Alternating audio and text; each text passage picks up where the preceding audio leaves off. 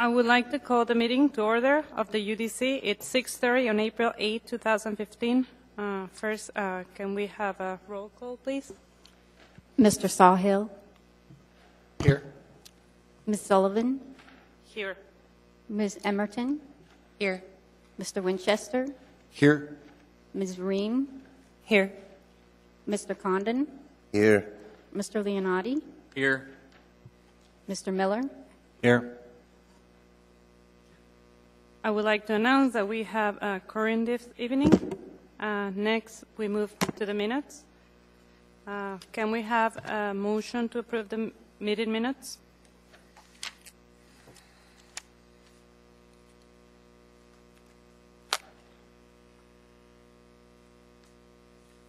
Okay, we have a motion for approval by Monica Emerton and a second by Nicole Ram.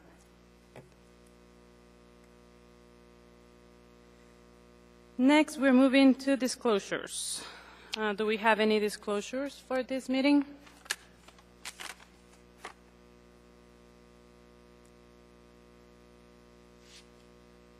Nicole? Yes, Madam Chair. I would like to disclose on the case 2015-0008 site and landscape plan approval on the consent agenda. I've been recused from this case and will continue to do so. Any other disclosures? Joe Miller? Yes, in the same case, 2015-0008, I was not yet seated on the commission, so I'll be abstaining. And we continue with Commissioner Ed Leonelli. Thank you, Madam Chair. I was not present at the March meeting, and I'd like to abstain from the consent agenda items for case number 2014-0223 and 2014-024.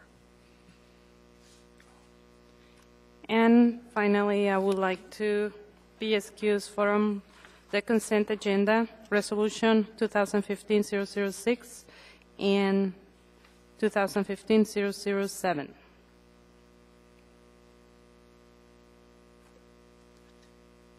Next, we move for the approval of the consent agenda. Can I get a motion to approve the consent agenda?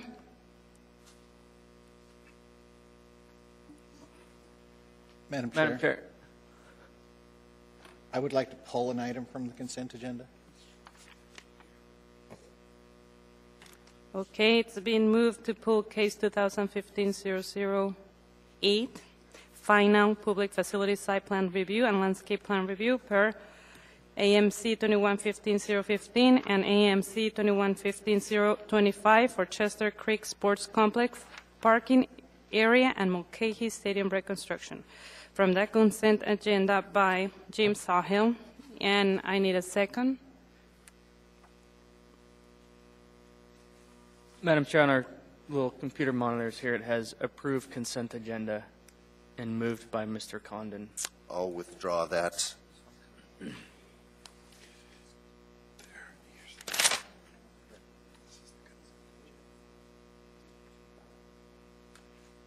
We were in the motion. Okay, we need a motion in the floor to pull the consent agenda. We have a motion by James Sawhill, and we have a second by Monica Emerton. Case 2015-0008 goes to the regular agenda.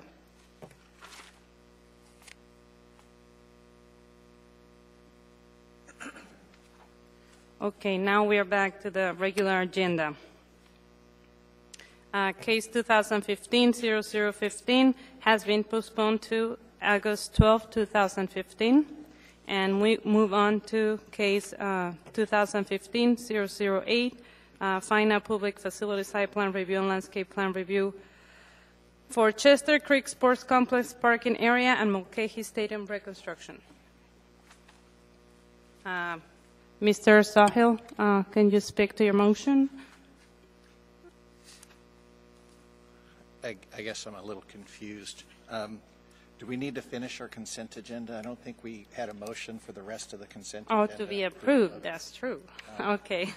So maybe we do that first, then. Yes, I will get back to that. So can we get a motion to approve the consent agenda? So I have one.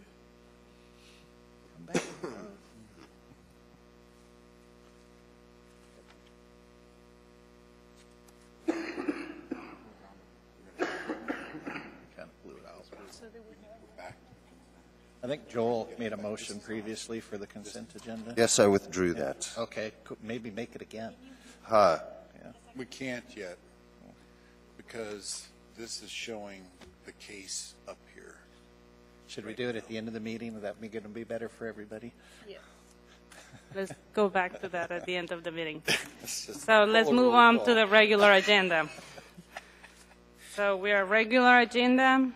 Case 2015-0015 has been postponed to August 12, 2015, and we move on to case 2015-0008, final public facility site plan review and landscape plan review for Chester Creek Sports Complex parking area and Mulcahy Stadium reconstruction. Can we please, Commissioner Jim Sawhill, speak to your motion? I just pulled it from the consent agenda, and we don't have a motion on the floor yet for the case. I have some concerns with the final site plan that's before us tonight, and if the applicant could come up, I can maybe express some of my concerns and give them an opportunity to address them, and then with that information, we can go forward with the motion and see what we want to do. Okay, will you please state your name and spell it for the record? Yes, Madam Chair, members of the Commission, my name is Dwayne Adams, D-W-A-Y-N-E, A-D-A-M-S, of Earthscape, and representing the petitioner in this case. And I have with me representatives of Stantec as well as Mr. John Rada, the Director of Parks and Recreation, and we'd be happy to try to field questions as you may have. Okay, Commissioner Sawhill, do you have any questions? Thank you, Madam Chair. I guess the first figure I'm going to refer to is in the parking analysis that was done by Stantec. And there's a figure number 2, which shows the site plan that was in the concept approval. Yes. And the site plan that was in the concept approval showed a new access from A Street. I know you anticipated my questions. And a new exit onto Gamble Street. And when we approved that site plan, I thought those were important components, and I thought they were a great idea, and I was really happy to see them. And then on the final site plan, which is in the packet of information prepared, it's one of your fold-outs, Exhibit C site plan. Those two elements have been removed, and I'm really concerned about these changes in the final site plan, and I'm not sure with these changes that I can support this final site plan. I think they're important. So my initial reaction is to vote no on the final site plan. So I wanted to give you an opportunity to maybe elaborate on why you eliminated those and why they're not a good idea. Madam Chair, Commissioner Sawhill, just to give some history, the figure 2 to which Commissioner Sawhill relates goes back to a study that was done in 2005, finalized in 2006 by Land Design North firm that I was with, and USKH, which is now Stantec, did the traffic analysis at that point. What that did not include in that traffic analysis was a thorough examination interior, other than how best to physically organize the site to provide better traffic flow, and that was the singular focus of everything interior. I'll have Mr.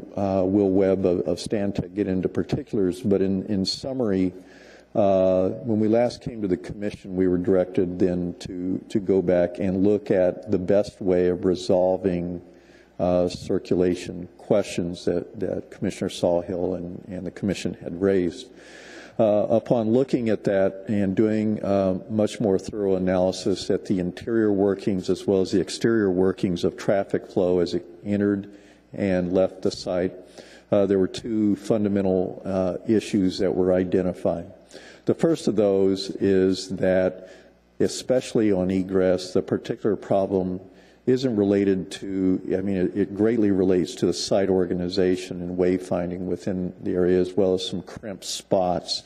But the singular thing that really detains vehicles is at the entry. And anyone who's been to a ticketed event, be it an ACES game or sometimes graduation games or high school basketball recently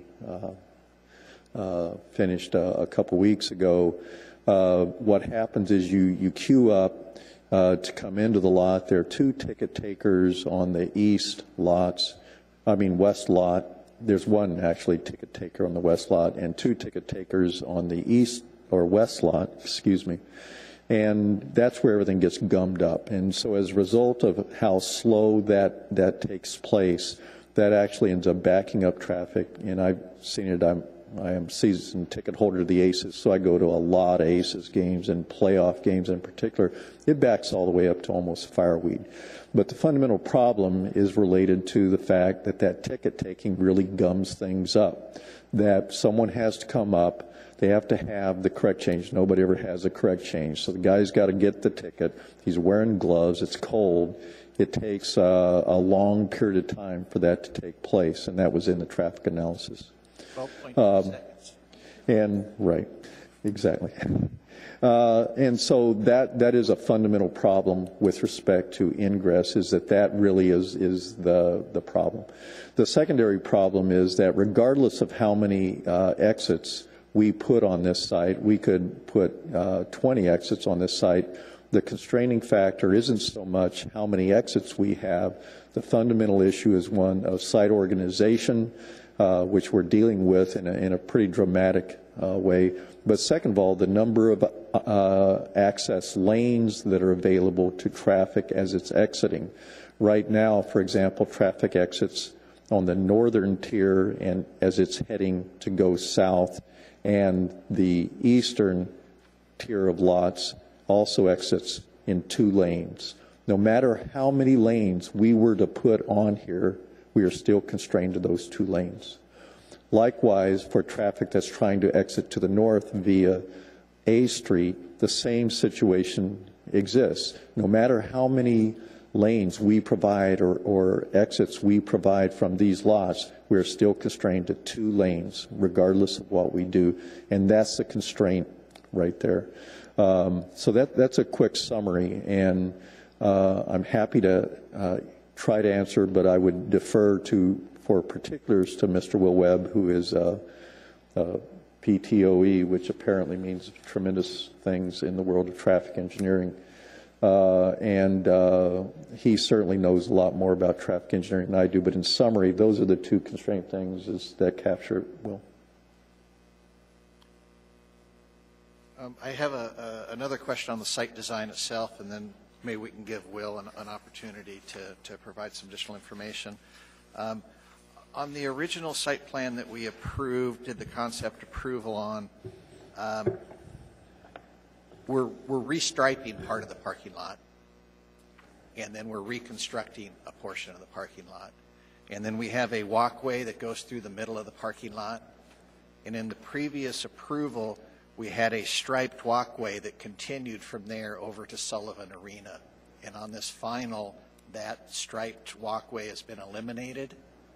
And could you speak to why that's a good idea? Because I kind of like the striped walkway all the way to the arena. I thought that was a good idea. Fundamentally, our concern, and I don't have that previous plan, and I apologize for that.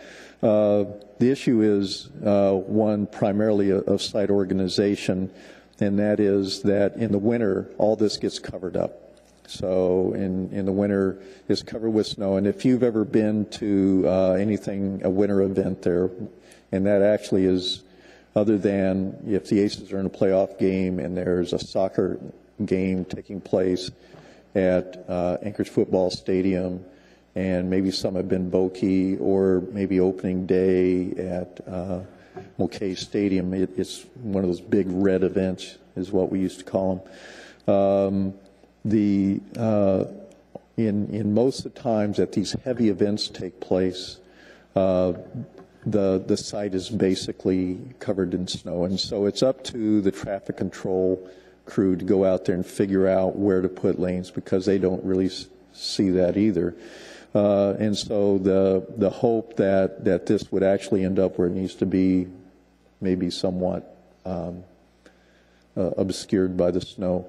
And so what we've done is it exits there, but fundamentally most people are moving up the traffic lanes, and that's what we're trying to do, is get them into the travel lanes, because if they're in the travel lanes, they're visible, and as traffic is moving, they can see the people. What we're trying to avoid is that cut-through traffic that goes between lines of parked cars, and then suddenly behind a pickup or an SUV, some kid steps out into traffic not knowing that there's oncoming traffic. So certainly those lanes could be dedicated through pedestrian traffic, but whether people would actually use them and recognize them and traffic control would recognize them gets a little fuzzy, but that's fundamentally it. Yeah, and I understand that striping in the winter is not a great thing, but right? There's no striping 6 months a year, or no snow 6 months a year, and it is visible. And I'm just a little concerned that we're dead-ending a walkway into parking and not providing right. a through movement for that. So that's still a concern of mine. And those are the only two questions I had, Madam Chair. And I don't know if the applicant wants to provide additional testimony on the entrance-exit information or not. Does that capture it pretty much? Just a second.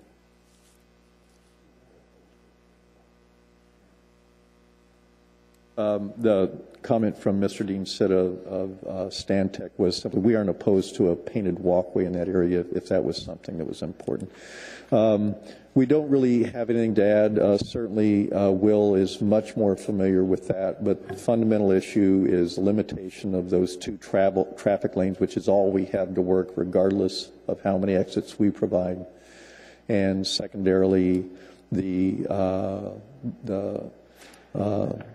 limitations that are provided by the queuing as it exists now. And we have, just as further information, we have worked with SMJ and talked to them, and they are amenable to looking at any number of management techniques to deal with that. And among them, probably the most promising is a surcharge on tickets that would help, number one, defray the expenses as well as generate the revenue necessary to offset the lack of that. And then it would be, anybody could come in, it would be under the control, there'd still be traffic control, but it would be much less, and then we wouldn't have that queuing that is what's detaining people right now. I would also add there's a lot of considerations certainly to these. These are very expensive. We did to fit in, for example, the lane from A Street requires shifting Kaczynski Fields to the south. It takes a half acre of trees that, certainly is going to be subject to some discussion among many, many parties. It also shortens the length of the right field fence, which is of issue to American Legion Baseball. And any of these are not deal breakers in and of themselves, but they certainly are significant. When we add all that together, that's about a $2 million project to provide these. I don't know, I expect most people here are familiar with the election and that there was money for this stadium on the bond that failed. So we are facing the fiscal realities of dealing with that.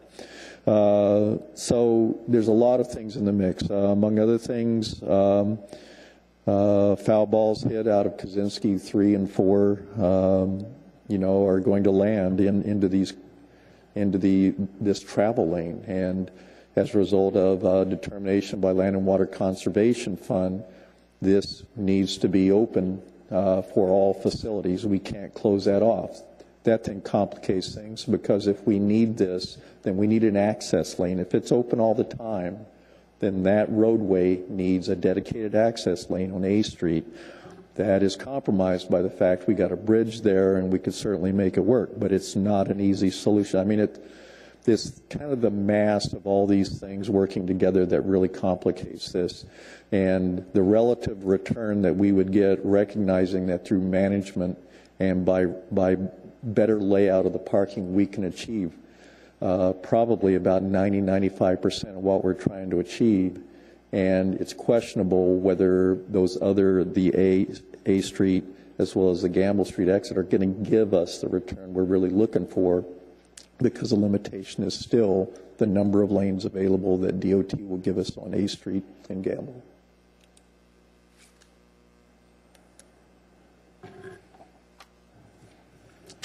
Don't know if there are any other questions. Yes, we have more questions.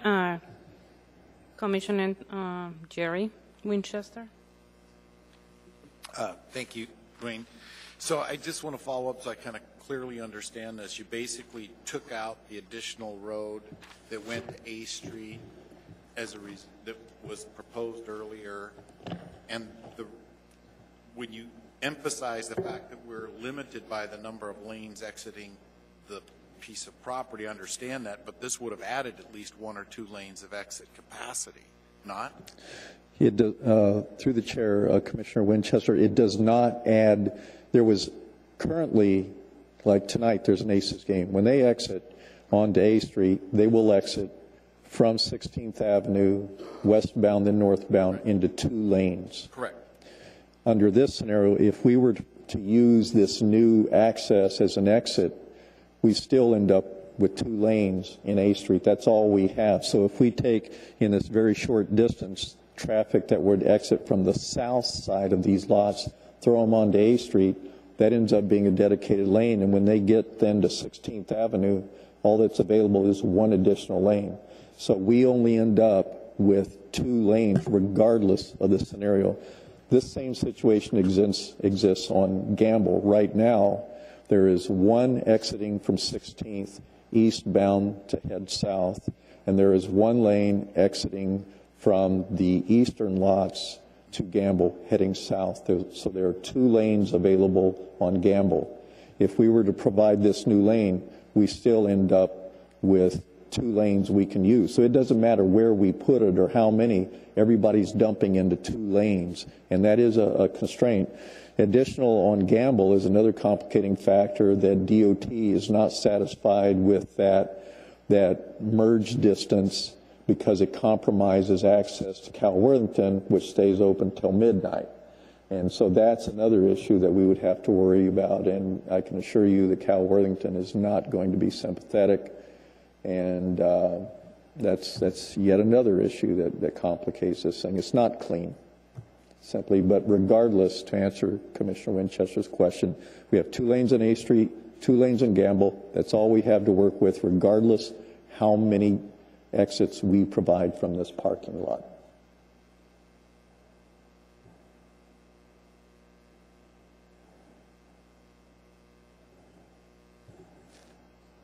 Thank you. And the second question I had was, in the new large parking lot, you added the sort of middle row out. Was that added, or I don't remember that being there on the first? Through the chair, Commissioner Winchester, yes, that was there. It wasn't as detailed as it is. One thing I would add, you've got 2 conditions, number 2 and I think 9, if I'm not mistaken. And you can leave those conditions in if you like, but there is some confusion as to whether these are at parking lot level and there is an interpretation, I think, by staff in the traffic area that those are at grade. Those have what's called a barrier curve, a vertical separation of 6 inches. So there is separation there. And so the pedestrians are protected from cars that park in there. Also the vegetation that is likewise protected. And so that whole area is isolated by 6-inch barrier curb, the drainage all moves from north to south.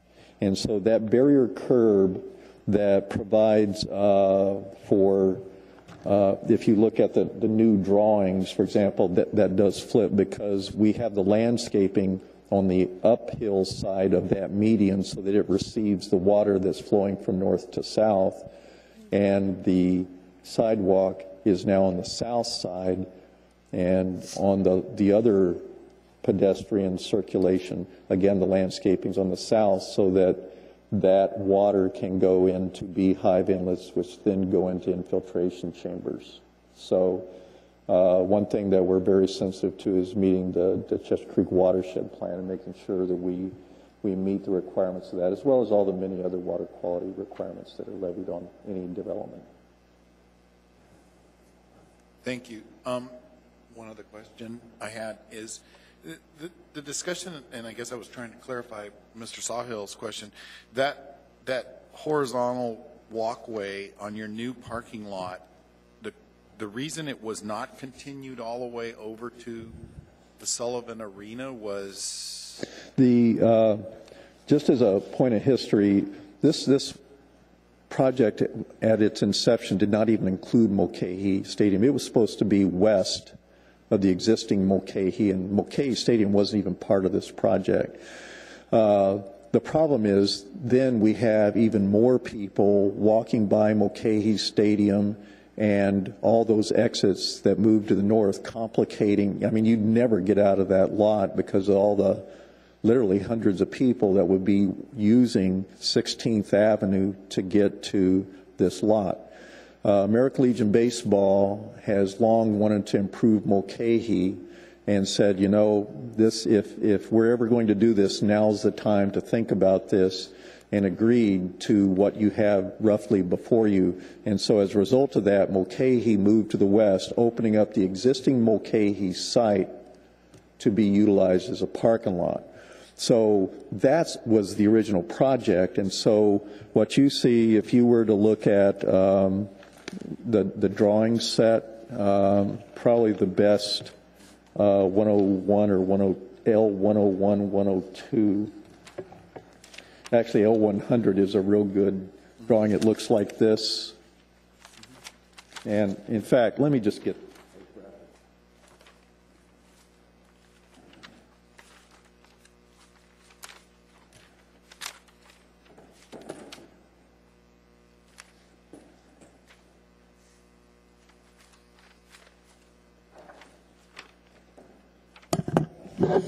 So if you look at this graphic, what you see, the gray shaded area, is the area where all the ground's going to be torn up because that's the site of the existing Mulcahy Stadium, and that whole thing's being redesigned. So that's as far as, and it is actually an extension of what the project was, but that's what we need to do to accommodate basically what was being torn up and what the opportunities were. So we aren't touching anything south of that, and we are not touching anything east of that with respect to ripping up the ground, replacing the material that's there, rebuilding. We are not rebuilding those lots. Now to the south, we can't really get down there, but the concern of the commission at our first meeting was that we weren't touching that, but the problem was all this very carefully considered pedestrian traffic that was moving from west to east to get to the Sullivan Arena now ended up in a parking lot where everything was oriented north-south, and the direction of the commission was fix that, make sure everybody's moving east-west.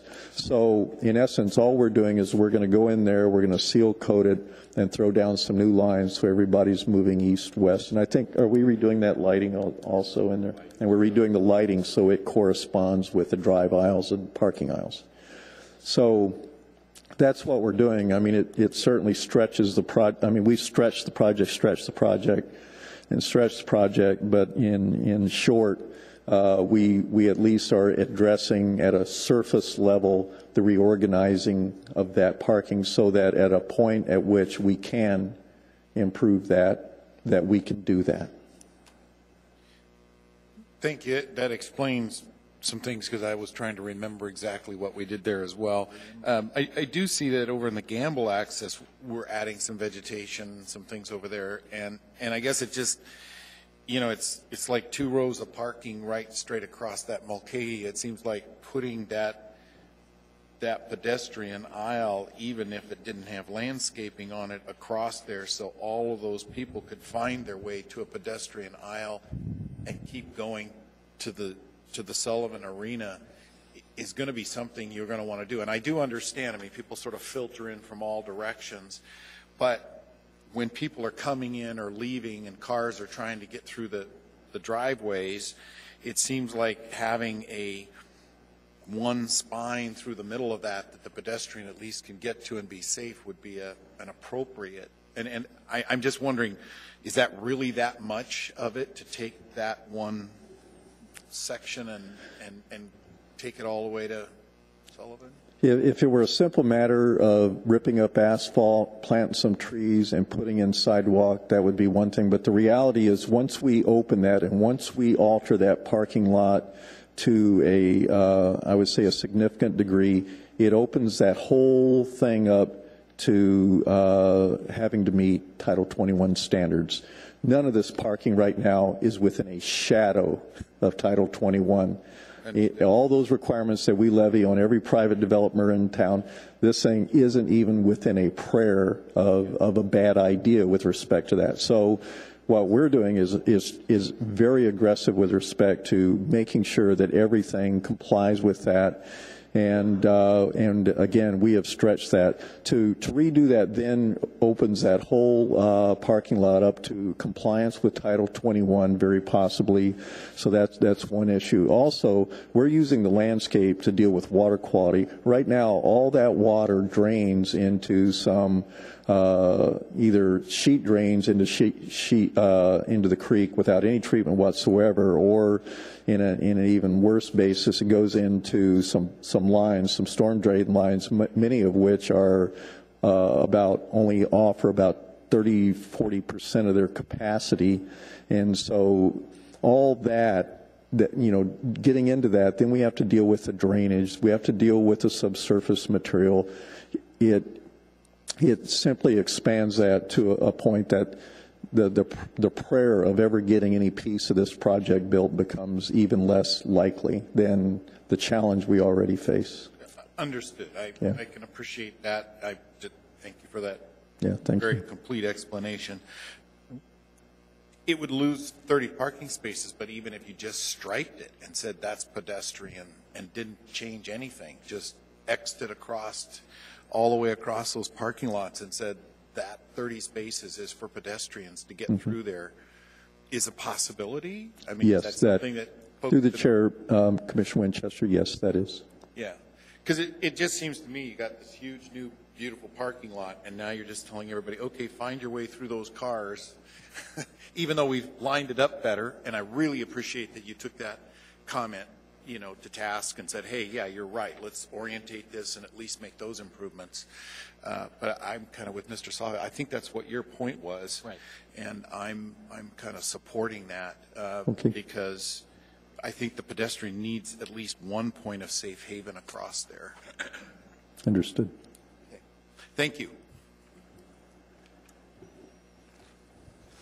Commissioner Joel Condon. Thank you, Madam Chair. Mr. Adams, how long has Stantec been on this project? Through the chair, Commissioner Condon, Stantec, formerly USKH, first did a traffic study back in 2005-06 under a project that I was a project manager on, which was the master plan for all of the Chester Creek Sports Center. And it didn't focus on parking. It was really focused on a larger plan looking at all the lands that are Land and Water Conservation Fund, Ben-Boke, the future of it, the possibilities of expanding Sullivan Arena architecturally. It was a very long, overarching study. So part of it was a traffic study, but that study was really had a different focus than what Mr. Will Webb most recently completed. So they did that in 2005, 2006. This current project, nothing had happened until this current project, which is now about 2 years old. So Stantec has been involved in this for, 10 years now? Almost. Well, and, you say that, well, they didn't focus on traffic, but they did a little bit. I'm just curious as to, why at this sort of late hour we get this final report from Stantec that definitively says the problem with the ingress-egress has to do with the ticketing mechanism and the lanes. Well, we had a lot of discussion about, various alternatives to traffic flow. How many did we have? 3 different alternatives. And now, all of a sudden, all of that discussion gets blown out of the water because of this final report from a company that's been working on this project for 10 years. All of a sudden, there's this epiphany that no matter how many roads we put from A Street to Gamble, it will make no difference. Why was that even part of an alternative that we looked at last time around? Okay, so enough of that. The issue seems to come down to this ingress-egress, the ticketing mechanism, the ticketing process, the toll process, and the lanes that are available for egress from the lot. Okay, so if we disregard the fact that, we wasted our time last time looking at these alternatives that fundamentally had no chance of ever going anywhere, now we're down to the nitty-gritty.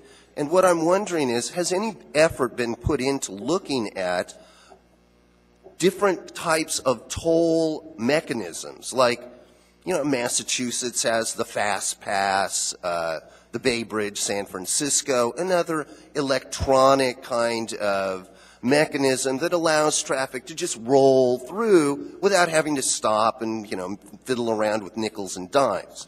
Has any effort been put into that? Now that it's been determined definitively that that's our problem, it seems that that's where our focus should be. How are we going to fix this toll process? How can we bring the latest and greatest in, toll processing technology to, this site? And then, moving on to egress from the site, you say, we've got limited access. We've got only 2 lanes on A Street. We've only got 2 lanes on Gamble.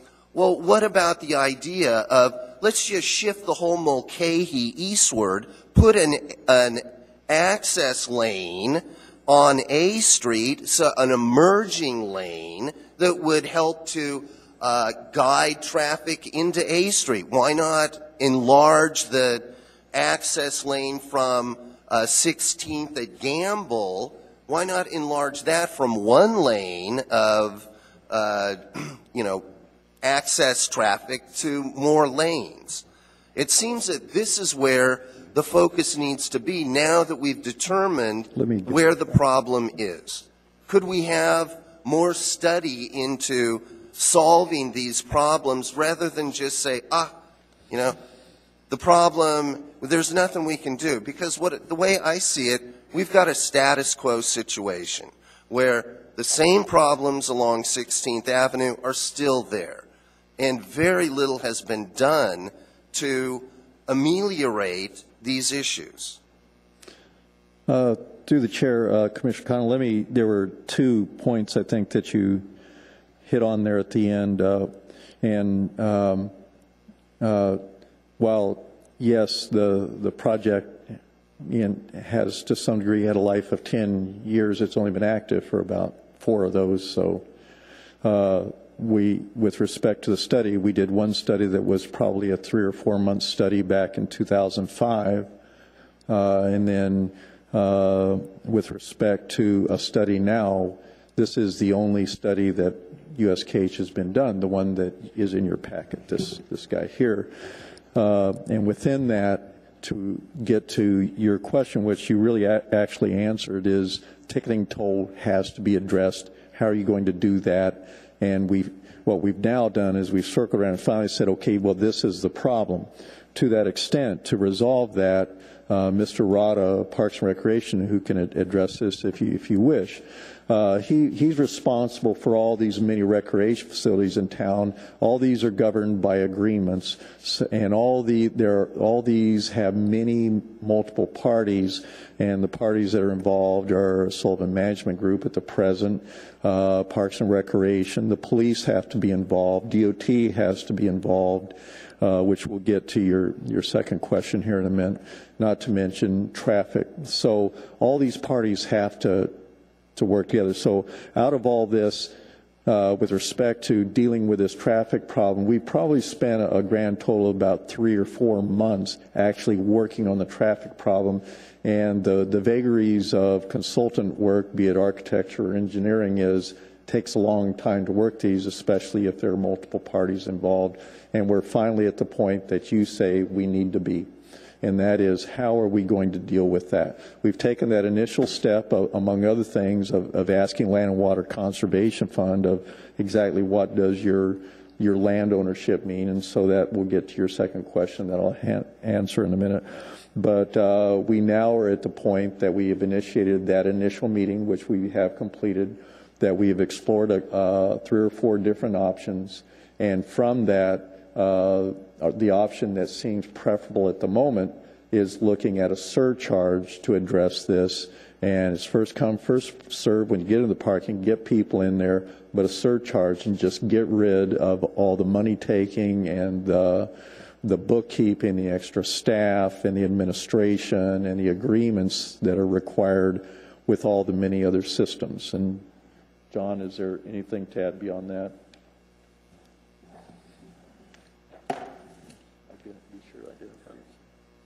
My name is John Rod. I'm the Parks and Recreation Director through the Chair, Commissioner Condon. Chester Creek Sports Complex is a rather dynamic situation, and it is seasonal as well as event-driven. It takes a tremendous amount of cooperation and coordination amongst multiple parties, whether it be Parks and Recreation, SMG, who is the management agreement for the facilities in the area, meaning Ben Boeke and Sullivan Arena, working with the Bucks and the pilots, working with DOT, working with the traffic department, working with APD. There are multiple aspects of your question. To probably answer it best, with restricted parking, we've had to deal with for years, since February 7th of '83 when the Sullivan Arena opened. Ever since then, it's been a fight, a battle. Large events, small events, medium-sized events, multiple events, crossover traffic, scheduling functions. We learned over time that it is much easier to sit down at the beginning of the year or even a couple of years in advance and come up with a matrix. Basically says this special event can't occur here because you've already got 2 overlapping events here. And then you've got the seasons on top of that. Good example would be having the color run, which was going to be right on top of the women's run. Well, you can't put 25,000 people down there all at the same time. You can't do a 4th of July function and have multiple events going on at other facilities. So the point being, the concept of having a automated plan actually is a little bit more complicated because at a maximum capacity, Dwayne Adams is a season ticket holder for the Aces. If you took every season ticket holder and every public person who wants access to the lot and you go to an automated system, maybe your pre-pass system, like a Nexus, going through fast lanes, etc., you've now created a situation potentially where not everybody can get in because we still have a capacity issue. We cannot, at a max night, an Elton John concert, an Aces playoff game, we're not going to satisfy them. We're going to set ourselves up for other issues. We are actually looking at, though, something would be a hybrid, and this conversation has occurred with SMG. But we do need to bring traffic into it. APD's got to come into it. The long-range plan, your point is very well taken. It's a great idea, but we're not there yet because we don't have the total parking capacity finally approved. That's going to be the new beginning for that kind of a dialogue. And that will enable us then to determine, both from a human resource standpoint, how we manage the access into the property, as well as how many spaces, and can we go to some sort of a system that allows for a pass on a window, a pass on a bumper, something that's recognized so that on a prepayment basis, people can have that access. It might be limited, it might be a lot. We don't know the answer yet. But your point is very well taken. We're just not there at that point. We need to define how many parking spaces we're going to have, and that gives us a new benchmark to actually do the analysis and figure out how to work with the parties, the players, and the multiple users within the complex so we do the right thing and come up with the right answer as best we can. I hope that helps. So this isn't the right number of parking places that I'm looking at here on the site plan? I thought we determined that you do have the number of parking places. Through the chair, Mr. Condon, poor choice of words. Whatever we have to work with, that's what it is. I mean, we can't get any more parking than what we have. And so whatever that final number is, that's going to be the driving force for how we come up with a system that hopefully allows for a better flow, access, efficiencies, et cetera. So this is still under consideration, depending on, well, actually, I'm not sure what it's depending on. It seems like we have a count at this point. You're proposing a set number of parking places, and now can't we have a system proposed that would accommodate this number of parking places that I see on my site plan here? Through the chair, Mr. Condon, upon approval, that allows us, discussions have started. Okay, the discussions have started. I've already talked to SMG at length about this. We collectively had talked with them. We had a very large gathering over at Public Works here a couple months ago, probably 20 people in the room, including DOT, including the traffic department, APD representatives. So, they've all got to enter the mix. Sure. With some known final numbers and layouts. Mr. Sawhill brought up the question of extending the pathway, for example. Any little bits and pieces, whatever we finally come up with for the final plan and solution, that's going to be the starting point. So with your approval, what we're trying to gain here is a new measurement that allows us to literally sit down at a 30,000-foot view and say, okay, this is the flow, these are the exceptions, this is what we have to work with, how do we solve this together?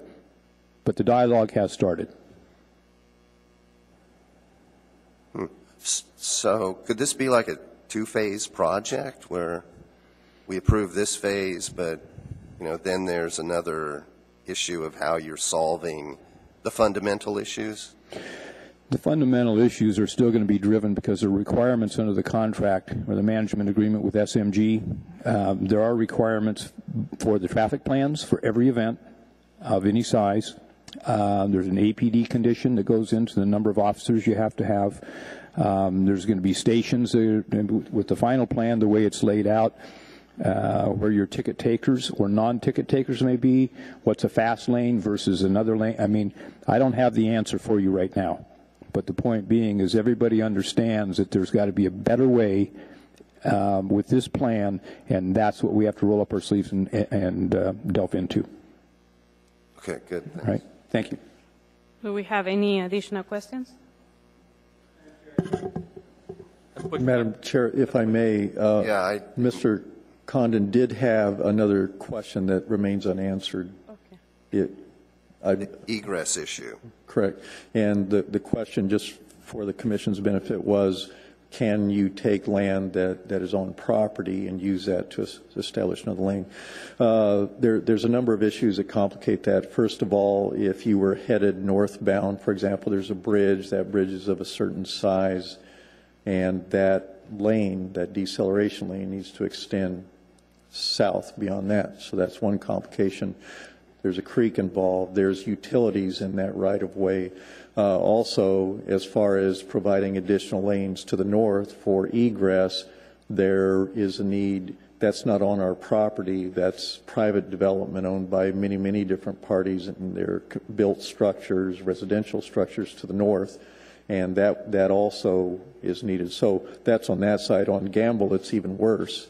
There's certainly along Culver, but there's private property that prevents us egress traffic from being in yet another dedicated lane, because that would be right across the front of Cal Worthington. Not to mention there's high voltage lanes and a number of other utilities in there. So it's additionally, if we said, okay, let's take them north of Sullivan Arena and bring them down that roadway, Sullivan Arena and its delivery vehicles, as they try to get in there for events, they have maxed out use of that space. And so there's not the ability to dedicate land. It doesn't even speak to the issue of Land and Water Conservation Fund. And Land and Water Conservation Fund is land that was dedicated and procured, but part of that agreement to take money to procure that land is that land cannot be converted to non-park use. And transportation, the specific reason that those clauses are in the legislation that provided that is because across the country, parks were being used for conversion into transportation. It was devastating parkland. So that's a political issue that even complicates that further. So that's the answer to that question. Sure. And I understand. But the way I see it, if we had a road that went south of Mulcahy, you had an alternative that looked at that that's now off the table. If we had access onto A Street, there is a strip of land there that is, part of, yes, along there. Could that be dedicated to an access lane onto A Street and, allow traffic to merge for egress from the site and also, essentially access to the site? Yeah, I know it would mean shifting the whole stadium to the east to make room for the road, and nobody wants to go through redesign again. And it seems like there's enough space between Gamble and the Sullivan Arena that somehow the roadway could be enlarged there to provide for, access to the site and egress from the site that would, help to relieve the kind of congestion that happens along 16th. Through the chair, Commissioner Conan, even if this lane that we had shown in a previous edition were provided in a lane dedicated in here, that traffic as it moves north and tries to accelerate has to move left. It has to move into the other lanes. Mm-hmm. So coming out of 16th, there are 2 lanes dedicated to traffic coming from 16th and moving north, and that would continue under the plan that we have before us now. If this traffic is over in this lane, then that traffic would be required to have moved into the third and only through traffic lane that exists on that road, which greatly complicates that, and DOT's not going to buy that. But could egress essentially be routed to the south along a southern road that then gets onto A Street? What I'm seeing is that there are possibilities, and I don't see any study in front of me that would say this has been carefully considered. All I see is a study that says all these other alternatives are now off the table because we have these 2 issues of, involving access and egress, and therefore, we don't have any other alternatives. Through the chair, Commissioner Conan, we did look at that. The big issue is conversion of use, putting roadway through a buffer and a green belt that offers as a filtering mechanism for the treatment of water before it gets to Chester Creek. That was an issue. Even if we routed it south of Chester Creek, or we still got to get across that bridge, there's still a constraining element. That we did look at those alternatives. There is a right-of-way, actually, that is located well south of this map that is a dedicated right-of-way.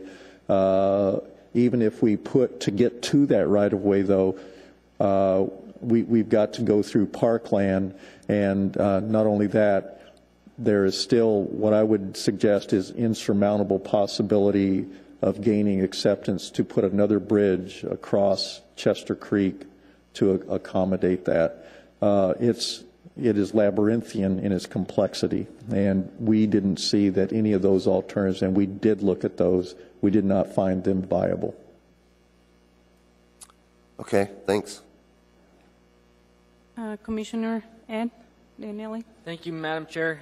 This has been good dialogue. Hello, Mr. Adams. Hello, Mr. Leonetti. I have a laundry list of questions here, if that's any surprise, and unfortunately, some of them have not been answered. And so I'm going to start at the 30,000-foot level and then go down to the treetops. There was a public process that every document in here talks about, and it discusses that it happened. The most recent dates are 2013 and prior. So that process goes through. There's a DSR that happens. The public sees what's going on.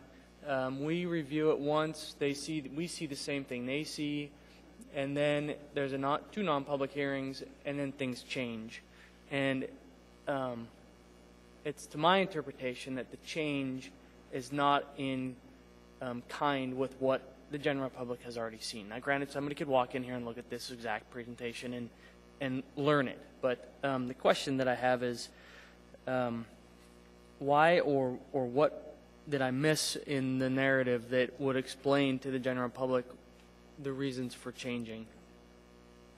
Through the chair, Commissioner Leonetti, first of all, those public meetings and those drawings that we took to the public meetings did not include that southern access, which I think is what you're getting to. That southern access was something that was requested by this commission as part of your deliberation at a meeting, and you requested that we put that in there. I thought that there was a drawing in that previous. I believe you may be referring to the 2006 plan. Is that possible? Yes, sir, Mr. Sawhill. It was alternative number 6 in your DSR. Which was the previous meeting. Which was when we brought that to this commission, and it became clear. If you remember, we met with this commission twice, and it became clear that there was no way that was going to be accepted by this commission, unless that was considered a viable alternative. We came back then with that as a viable alternative. So there was no public discussion of that until this commission raised that issue. Okay. So the public is not disappointed by any of this. I can assure you that was this commission, and there have been no public meetings since then. Okay. Thank you.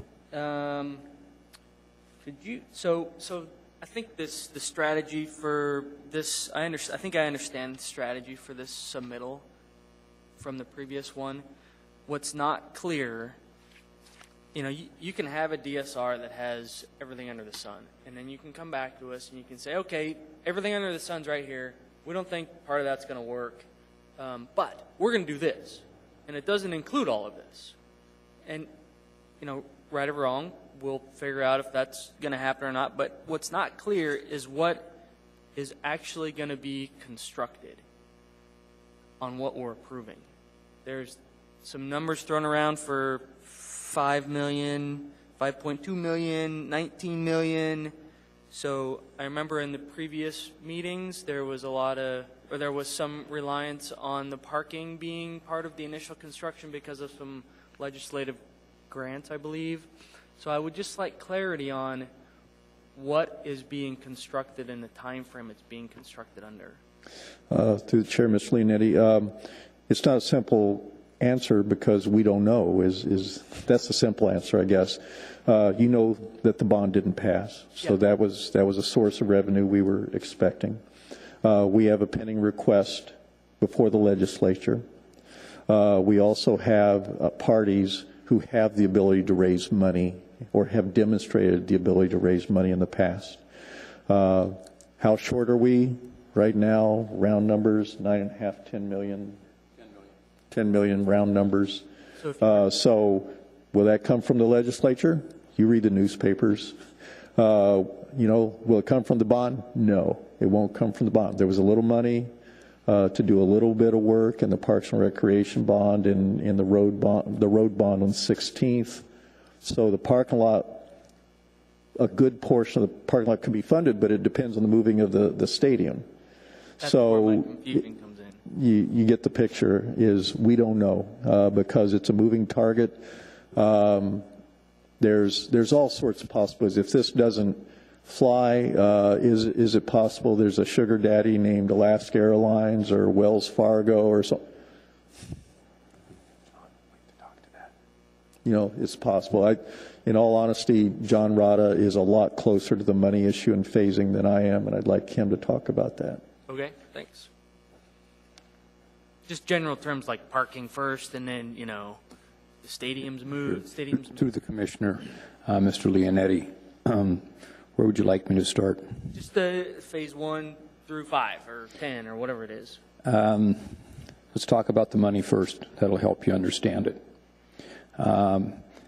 This proposal is conditional to roughly $19 million. It's a collaborative effort.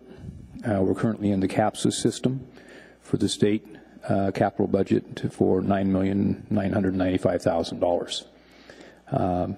That is a key piece for the stadium component. The other funds have been generated through other state grants, through bonds. Currently, the Parks and Rec bond passed, the other bond did not, so we're going to be short-funded somewhat. To put it in perspective, everything is conditional around a funding package, and the funding package is lynched on $10 million. Okay, what would occur typically in the phasing of this project is if you take this top-down view and you look at the 2 North Kaczynski fields, which are going to be removed, they go first. Okay, and then you've got a demo Mulcahy, and then you can start on the parking as you begin to then construct the new Mulcahy Stadium, and then completion would occur. So the first phase is you got to remove what the impediments are, which are 2 fields, and then we can go ahead and transition, but we've got to do this in a sequence that is not totally disruptive to the seasonal use of the entire complex. So we're trying to take into account, and similar to my comments to Mr. Condon, you know, all of this is multiple moving parts and pieces, some going opposite directions at the same time, but coming back to meet. And so it's not a simple equation to say X, Y, and Z equals, but it is conditional about the funding, and the funding then drives what our first steps are. Parking is going to be, in this particular case, as a hypothetical, I'll just use that because sometimes things change as well, is going to be the 3rd phase. Because you got to get rid of the fields and move the ballpark before you can start the parking. So does that help a little bit? Yep, it does. Thank you. Okay, thank you. The next question is about the parking spaces. Like any person who would build in this town, it doesn't matter the size of the lot you have. If you don't have enough parking, you don't get a building permit. So I'm curious how I wrote some numbers down here. 3,226 spaces are required, and there's 1,865. I read that there's going to be a potential parking garage across the street, but that's all speculative now. So I'm really curious how the city can propose a project to meet code and go through and get building permits and actually be constructed if there's not enough parking on the site. Well, to the chair, Mr. Leonetti, that's an interesting question, actually. You know, and kind of goes back all the way to I guess we would need to do a little research on the initial building permit for the Sullivan Arena, perhaps. The reality is we studied this in 2006, as you well know, and, you know, that was the question. And from that arrived at, well, this is what's the formula? Does everything in here require its own number? And if so, as this says, that would be 4463. And we said, okay, well, let's look at, let's just build the church for Easter Sunday use something topical, I guess.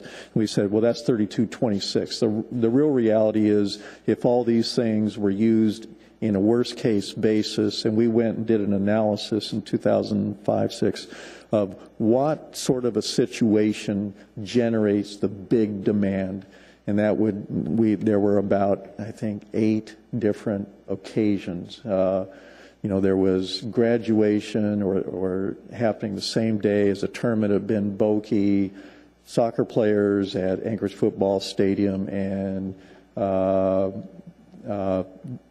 McKay Stadium was in use. So that was one of the big event. We had something like that, and that's how we got to 3226. Well, do you build it for that? I mean, this is also, your question is, but we demand that of developers. Well, we also know what kind of lot we get when we build something that meets all the demands of what was Kmart and is now there between New Seward and Old Seward, south of Diamond, right? So, well, what is the right number? Well, it doesn't matter to a great degree, because if we take all the facilities that are available and look at the footprint that's left and cram it as full of parking, recognizing snow storage requirements, recognizing landscape requirements, what can we do? And that's what we're doing. So the simple answer is we're moving to compliance. And most permitting agencies would say, well, if you're moving to compliance and you're meeting the public good, we'll give you a building permit. And that's kind of the history, and that's what we're doing. Okay, thank you. On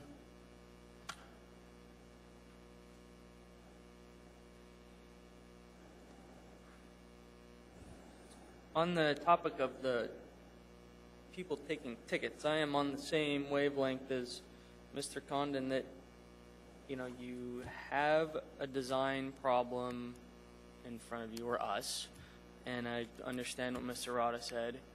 It seems like the chosen path is a path, whether it be the most efficient use of land or the most efficient use of bringing in people, I think is debatable. But one thing that is intriguing to me and somewhat shocking is that if you look at the west drive lane of the new parking, it is half the distance between A Street and the existing drive lane. And that's in some of the scenarios where the ticket bidders or ticket people were going. So you have 30% more people standing there and half the queuing space, and somehow that works. Okay, I get it. I don't agree with it, but I understand the thought process there. The next question is there a queuing issue if there's nobody taking tickets?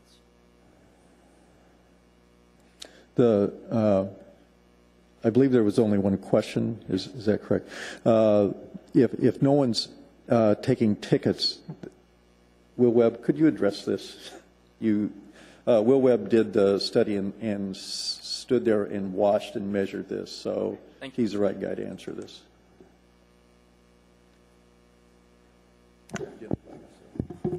Hi, I'm Will Webb with Stantec, do the traffic engineering for the project. Madam Chair, Commissioner Leonetti, without the ticket takers are the bottleneck for the operation, as you've seen from the report. The 12 point whatever seconds it was for them to take the folks' money and return the ticket, and the change is the problem. So if we eliminated that problem either through a parking surcharge where folks don't have to pay directly for parking or some other scheme, then that bottleneck goes away. There's always going to be some sort of a bottleneck, but if we remove the ticket taking, then we can have 2 lanes going directly into the site that would be directed to parking stalls as they are now, presumably in free flow operation. So we've got 1 lane from A Street feeding into 2 lanes onto the site. There should be no bottlenecks at that point. No queuing really. Okay, thank you. So that goes on to the condition number.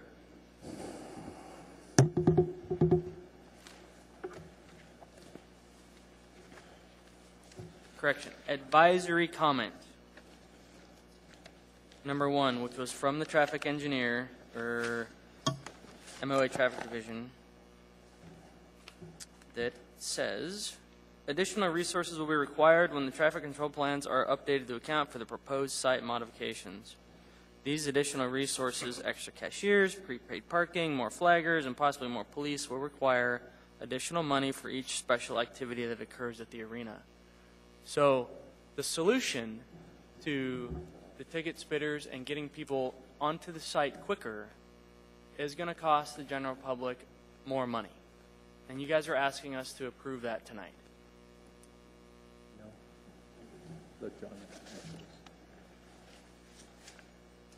Through the chair, Commissioner Leonetti, not necessarily will it cost the public more money. We're expanding the parking spaces. There's a driver, and that's going to be the standard ticket revenue that is associated with that.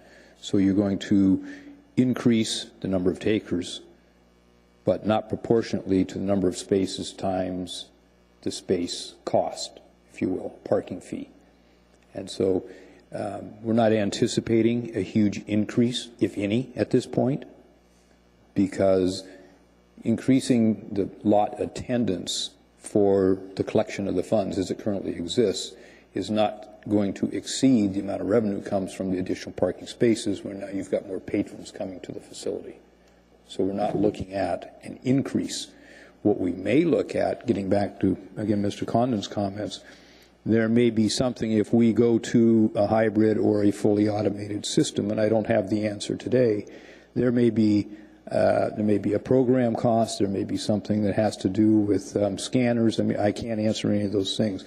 That may be a cost, and that may become a surcharge per ticket over a certain period of time, and I liken it to what we did at the Anchorage Golf Course when we put in the cart paths. There was a surcharge for a round of golf. When we replaced the floor at the Sullivan Arena back in the early 90s, there was a surcharge to pay for that. There may be a surcharge for a temporary period of time until those capital improvements or that IT investment is paid off, but that would be how it would be handled.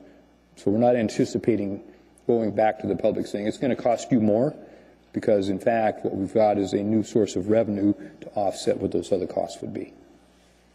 So is it an accurate statement then, and the advisory comment should remain, that additional resources will be required? Absolutely, they're going to be required. I fully recognize that, and so does SMG. They have a management agreement. They have a contract obligation to meet the standards as set forth by the traffic engineer, APD, DOT traffic controls. Those costs will be known, okay, and those will be incorporated, and we've already considered that mess with SMG. I've done that 3 times with them. We're not scared of that at all. We're not looking at rate increases. We have to manage the property well, but we're not looking at trying to pass on some extraneous cost to the public. We think we can manage that appropriately. Okay, on that same topic, how much of a headache would it cause if we condition no people standing there taking tickets? Would you rephrase that, please?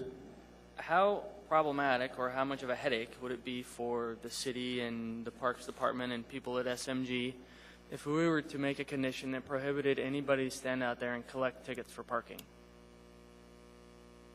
Be a non-revenue function? At any time. Because I see that as one problem. And this traffic study, it is what it is, identified one thing clearly, and that is that the people standing, taking tickets, is what slows people down, and that's what is queuing and causing people a headache. So if we eliminate that, and perhaps in our progressive thinking, we have some other method of collecting tickets, like the standalone ticket spitters, as you see in the Diamond parking lots or whatever. I don't think the road ones are appropriate for your reasons that you said earlier, but I do recognize that it's identified in the report that these guys slow down traffic. So let's eliminate them. Let's have them collect the tickets in some other fashion. It'd be very difficult for me to try and answer that question without having a very broad discussion with all the players, including the administration, whether at current or the next administration. There's a management agreement, has contractual obligations that's spelled out in there. There's relationships already existing. I would say I would be cautious about doing something like that because I'm not sure that that is achievable without having some pretty serious dynamics put on the table, and I don't know how to answer that at all. That won't be driven by me, I can guarantee it. So it would be something that you would prefer not to consider? I would not consider it at this time. I think the right move is to look at what, and I'll date myself a little bit because I've been involved with the facilities here for a long time, going back to being the original manager at Ben Boeke. So I'm pretty familiar with the area. I'm pretty passionate about what I do. I talk to user groups all the time. I try to listen to their concerns. I'm going to veer off, if you don't mind, slightly. You talked about 3,000 plus spaces. You don't need 3,000 spaces. That goes back to the comments again. We coordinate in a very uniform way functions within the complex. Scheduling of Mulcahy, scheduling of the football stadium. We recognize large events, small events, what can happen at the same time, what can't. So we've taken those things into account. This expanded parking gives us a much better opportunity to serve the public, just generally. We know that. I've known it from Boeke days to being at Sullivan Arena when it opened to everything else that I do, multiple hats, whatever. The whole thing really revolves around, at this point, unless some other condition changes and you make it a free ride or it's automated or whatever it might be, we have the ability now to transform the problem into something that is more manageable, efficient, and more of a solution based on what is being proposed by utilizing and expanding. And SMG is on board with this. They know it's coming. They recognize, and Stephanie Mormillo, with some of the comments that are in there, recognize that the human element has really been part of the issue. But you have to cover your costs. You can't bring more people on if you don't have more parking because that affects the relationship and the contract and all those other things. And it's complicated. That's the easy answer. But this gives us an avenue to bring in more ticket takers at multiple openings and actually ease that pain, if you will, where people have complained, and I've seen it, I've been there, I've lived it, of trying to bring people onto the site. This actually is very solution-driven without complicating the equation even more when you get into moving ballparks and bike paths and LWCF issues and things that would just probably kill the project for quite a while. So I think this really is solution-driven. I don't have the answers to all your questions right now, but listening to the dialogue, listening to some of the things across the board that I've heard tonight, I think we're on the right path, and I think we're going to end up at the right result, but there's still more change to follow once it's in place, and everybody's willing to do that. Okay, thank you. Another couple of questions, and then I'll turn off my mic. On page 32 of the traffic analysis, it says implementation of the above recommendations requires changes to the preferred alternative identified in the DSR. So this is a process question. So if we approve this tonight, we're approving a plan that was not approved in the DSR, which has pretty easy bounds for somebody to contest it and has legal right to say that's not right.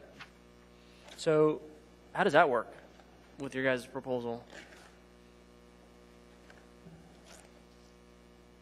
Well, a DSR is a design study. Right, it's right? essentially the master plan, right? Or we could do No. a master plan. I mean, where's the master plan that shows this is the preferred alternative? There is Well, a master plan is not a design document, it's a planning document. right. Planning and design are not linear processes. We like to think of them as a linear process, but they're not. You basically go through it one time and come up with the best idea. You go through it again and you come up and refine that as you go. There's not a project that hasn't been here that doesn't go through iterative decision-making loops Right. to get to a refined decision. I agree. And that's where we are. Let me let Dean Seta address this. I'm going to let you address it. I'm going to address this, but I'm going to be reminded of something. The commission Take your time. directed us to perform the study to evaluate other alternatives. So, Mr. Sidham does make a good point that this study was mandated by this body, Right. right? And so, in response to a body coming up with a solution that addresses the condition of approval does not negate a design study report. It supplements it and adds to it and clarifies it, and I think resolves issues that were identified, but it does not remove the design study report as part of the process. But it's an iterative process, and as we're getting to a decision and coming up with a solution, this is a component of that. So would you guys then, as it is written here, come back before us with a different DSR, or just update it and move on? The DSR was a point in time. We've moved beyond that. It just says it should be updated. That's the only reason why I'm bringing it up. This traffic study. A condition of approval, is that what you're suggesting? Or I don't understand the I'm just trying to clarify why this document, which we are all taking to consider it for this project, suggests updating the DSR and how that fits into the process we're in right now. Perhaps it should be stricken, and we should move on. So what we're recommending in here requires changes to the alternative identified DSR. Through the chair, Mr. Leonetti, let me read what this says. Implementation of the above recommendations requires changes to the preferred alternative identified in the DSR. It doesn't suggest that we need to rewrite the DSR. It's saying that that preferred alternative that we identified needs changes, and that's what we've done. Okay. Cool. Just a couple more. We're going to move on to the treetop level. I looked at the landscape plans. I think they're good. You guys did a good job. The plant material I think has year-round interest. I don't want to predicate, I am under the impression that the landscape architects that come before this commission are competent designers, and I think that the plant material that comes here is good. I just question the Deborah Maples, not to remove them, but to just have a discussion on your success in the area. I've experienced some mediocre success, and it maybe you guys have more knowledge that you have more success on a different variety. Through the chair, Ms. Leonetti, if you wanted to condition and say, please consider varieties and ensure they are hardy for their setting, we'd certainly look at that and determine whether the record seems to do that. There are lots of examples where they've been successful, but we certainly will revisit that if you No, care to I don't want to condition anything that says to. I'm not. Yeah, we'll take that just under advisement if you wish. Yeah, it's just discussion topic. Yeah, thank you. The plant palette seems kind of slim, and I was just curious if you guys were going to add more varieties after this, or if this is what we're going to see. To the chair, Ms. Leonetti, this is what you see is what we're proposing right now. No addition. We're trying to stick with stuff, all of which is hardy and proven for relatively austere conditions. We're also not looking for diversity within the campus that is Chester Creek Sports Center, but something that provides relatively a very simple and sedate environment to enhance wayfinding. And a linear row of common vegetation, we find, does that in this kind of a situation better than providing something. If we had a place where people are lingering and demonstration of a different species and variety might add to that experience, that would be one thing. But when people arrive here, they're single directional with respect to what they're trying to do. And I guess our philosophy is keep it simple, keep it clean, stick to something. Yeah, good. I agree. And then they also fill in, if one does. Cool. Okay, so there's a comment from traffic. Back to traffic now. The landscape bed on the east parking. Traffic has a comment that talks about two comments. One is the ADA on the west, and the other is the planting island. So I know that this ADA island was a discussion topic at one of the meetings, and I was the one that brought up the topic, and Mr. Sawhill was kind and decided not to push the elements. And, you know, as I am learning, I think this was the first meeting that I was at that I made that comment, that it might not be the best suggestion or solution, and that's what traffic is commenting on. And their comment is,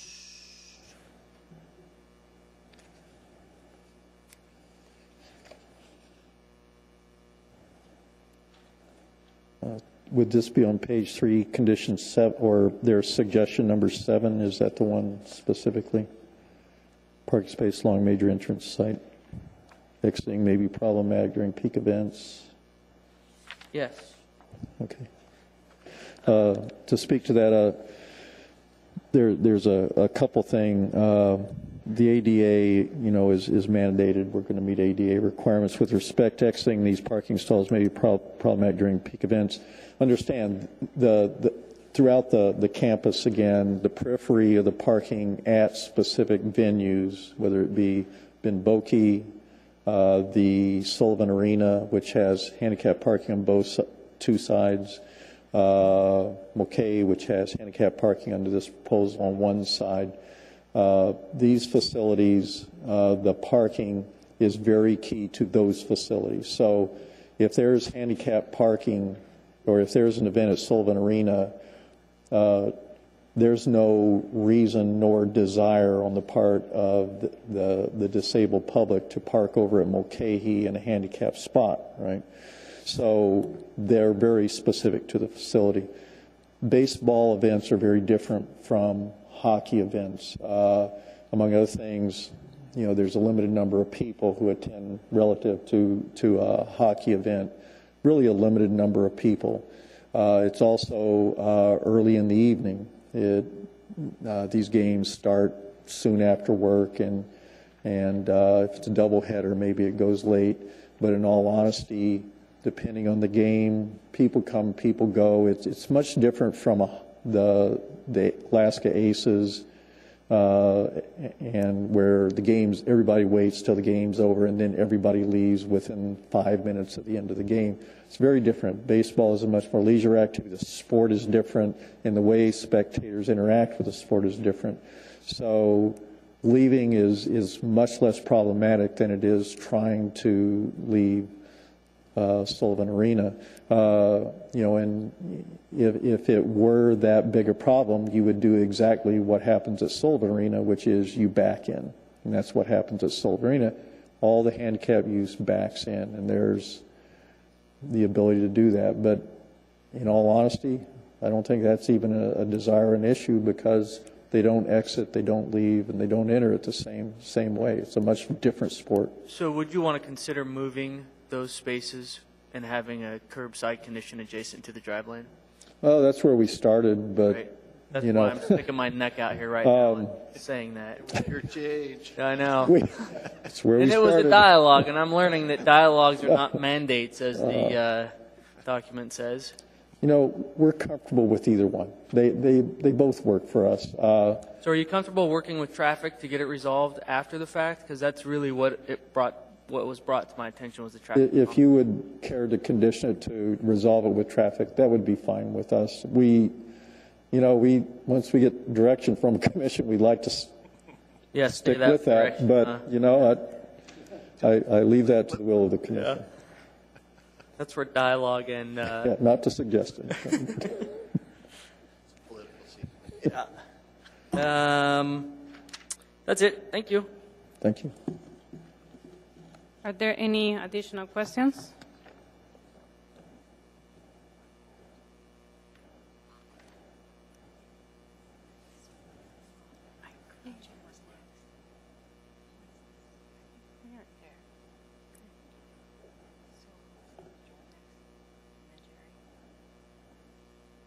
Joe? was next.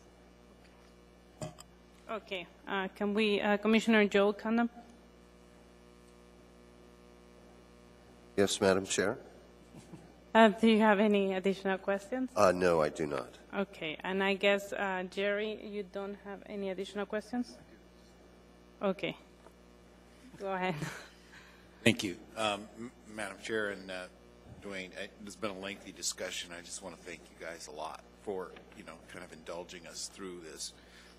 One of the things I wanted to state is you're increasing the parking by 471 spaces effectively, and a parking area that was, only 1,394 to start with. So it's almost a 30%, a third increase in parking, which is, it seems to me, is going to make a substantial difference in this. And what appears to me that you're saying is we've done the best we can with what we have and with what can be made of this. And I was here when it was built, and we all said, gee, that's not a very good place to put a stadium.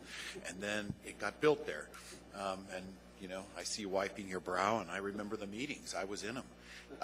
And so this is an attempt to move in the right direction. And I think I just want to say, after all the kind of questions we've given you, thank you for persevering through what is one of the more complex sites I've ever encountered, and certainly I think the city of Anchorage has ever created, and we created this, and kind of getting to this point. So it's more of a comment than a question to say that that's a 30% increase, and I wanted to just verify I was looking at the numbers right, it appeared to me.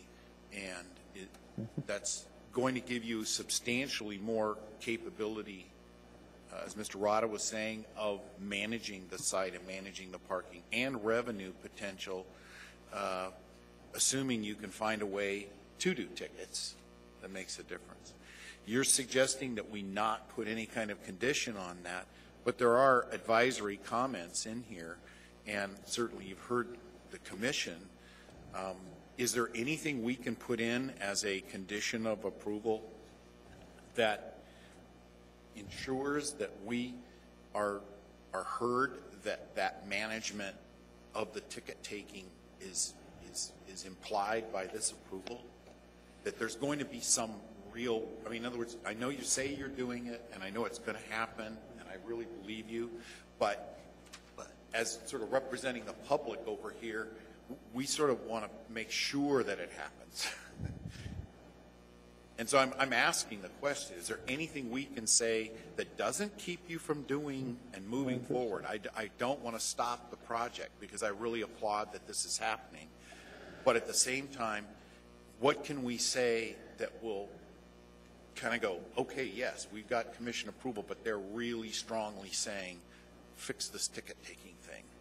Okay, through the commissioner, is that a question? Am I supposed to respond? Yeah. Okay. Is there something we can All right. say that doesn't stop you, but puts some teeth into it? Can you state your name for the record? I'm sorry, I'm John Rada. I'm the Parks and Recreation Director. I want to do it in increments, if I may. One of the things that's been discussed here, and I say this just because there's so much impact, positive impact, to creating a parking environment as best we can make it. I mean, we have X amount of space, and there's going to be X amount of spaces, and it is what it is. I think what's important to remember is that we're talking about the maximized use of the lot. The maximized use of the lot is going to be very infrequent, as opposed to the current parking total that's available. There's a really big change when you look at the overall use of the complex. What used to be a 25 or 30 event dynamic with a lot of conflict is now going to be reduced substantially. It's going to be reduced because how many maximum capacity events occur. Based on having 471 more spaces. Exactly. It's a huge difference. That delta is massive when you look at the actual participation, common use, even joint or shared functionality of the complex at any given time okay, is going to drop dramatically. So, So sorry to interrupt you, but is there a percentage there? I mean, can you say there was 50 events that we were really struggling with, and now there's going to be 10? My experience would probably tell you that a high number would be 30. 30, okay. I'm going to tell you that now I'm going to tell you that we'll probably have 10. Okay. And it's huge. I mean, I don't know how to graphically. That's good. I'm just looking for an order of magnitude. So we're taking basically a 2/3 reduction of absolutely events that are going to create an issue.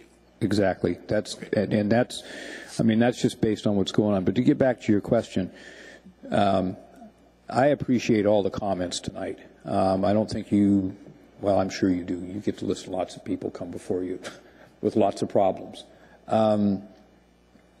Having a long history with this area, I can tell you that the challenge was put before us. I think we met the challenge.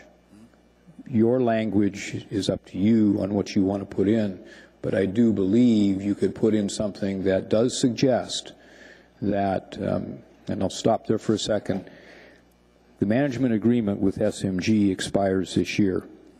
So think about what you might want to phrase as a suggestive element for future consideration for the operation of all of the complex, but the parking is managed by SMG. So that language will be incorporated in some fashion into the new agreement or the amended agreement should they continue on.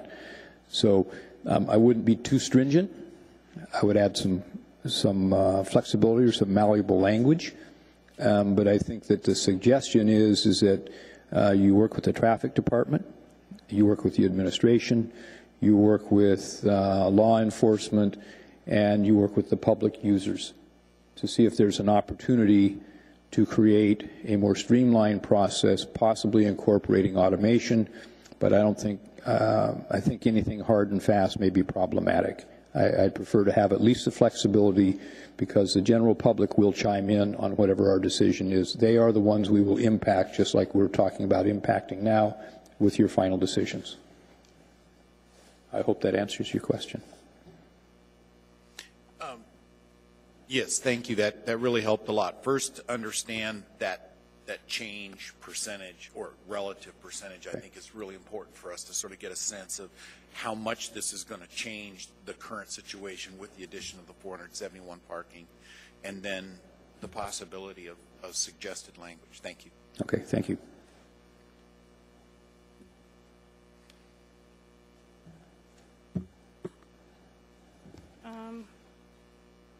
Commissioner Ed Leonetti?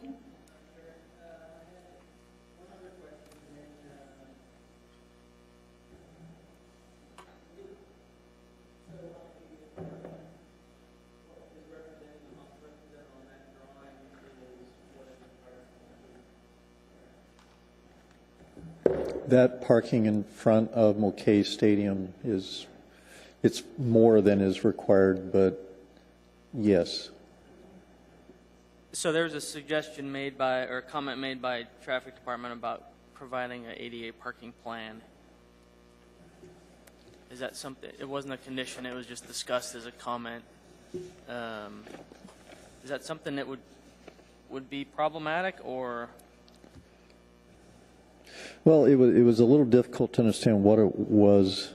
I think what the comment was regarding was you have 4 or 5 buildings, and where are the ADA spaces relative to each one of those buildings? And yeah, that's not quite how we read that. Okay.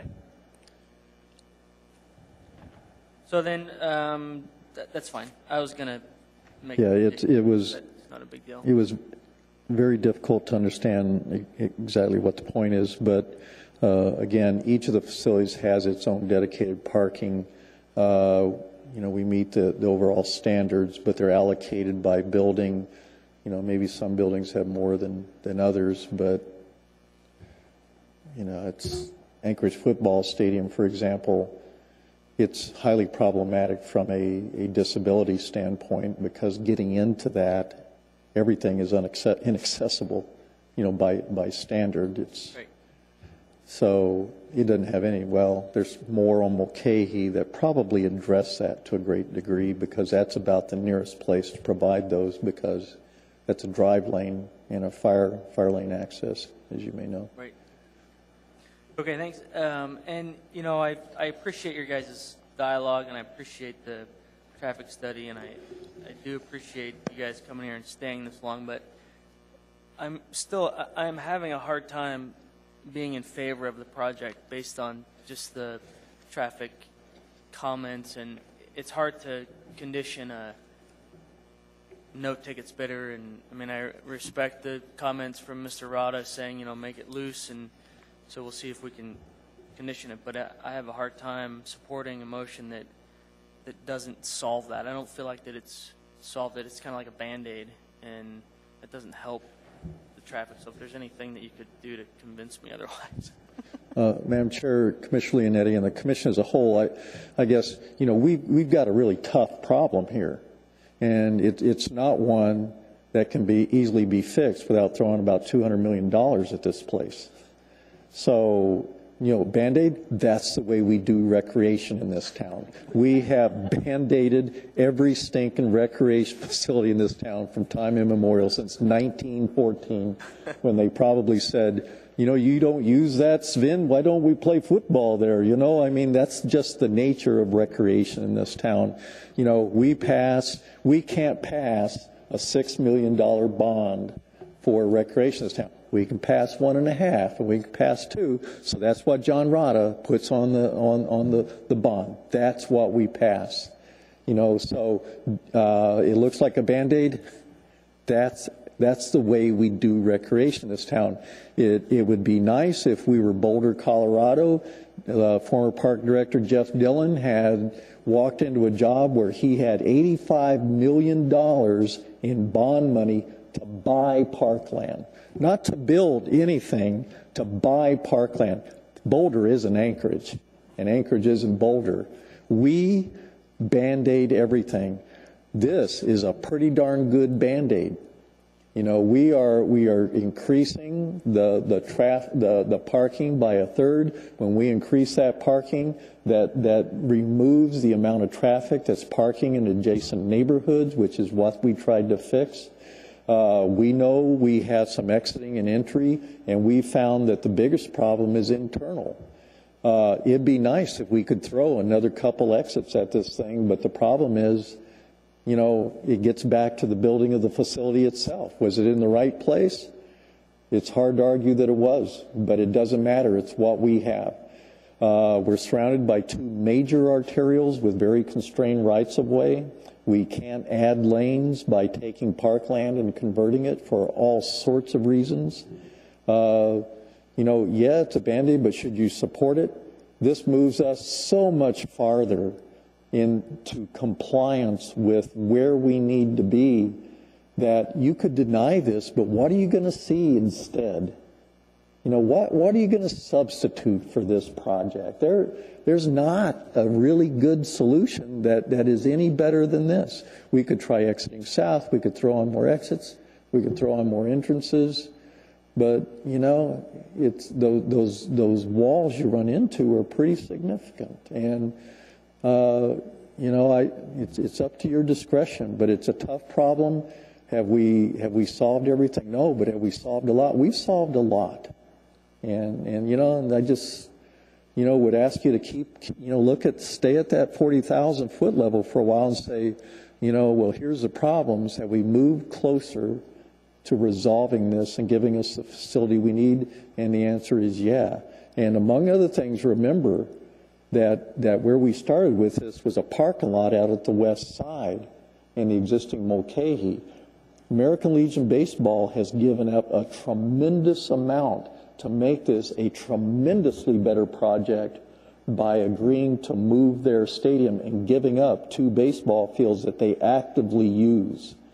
So, there's been a tremendous amount of movement to make this work on the part of a lot of different parties. So, it's easy to focus on this little and saying, well, you didn't move this an inch. Well, we've moved yards. We've moved, 100 yards with these facilities. So, I'd ask you to keep perspective in this and where we are versus where we started and where we are right now. But where we can be is really good. It's a lot better. So I just leave that up to you. And unless there's any other questions, I look forward to your discussion. Commissioner Jim Sawhill. Yeah, thank you, Madam Chair. I had a kind of a simple question. Parking garages all collect tickets on the way in and money on the way out. Why don't you collect money on the way out so all the queuing occurs on site? Yeah, that's. I'm not trying to push Dwayne out of the way.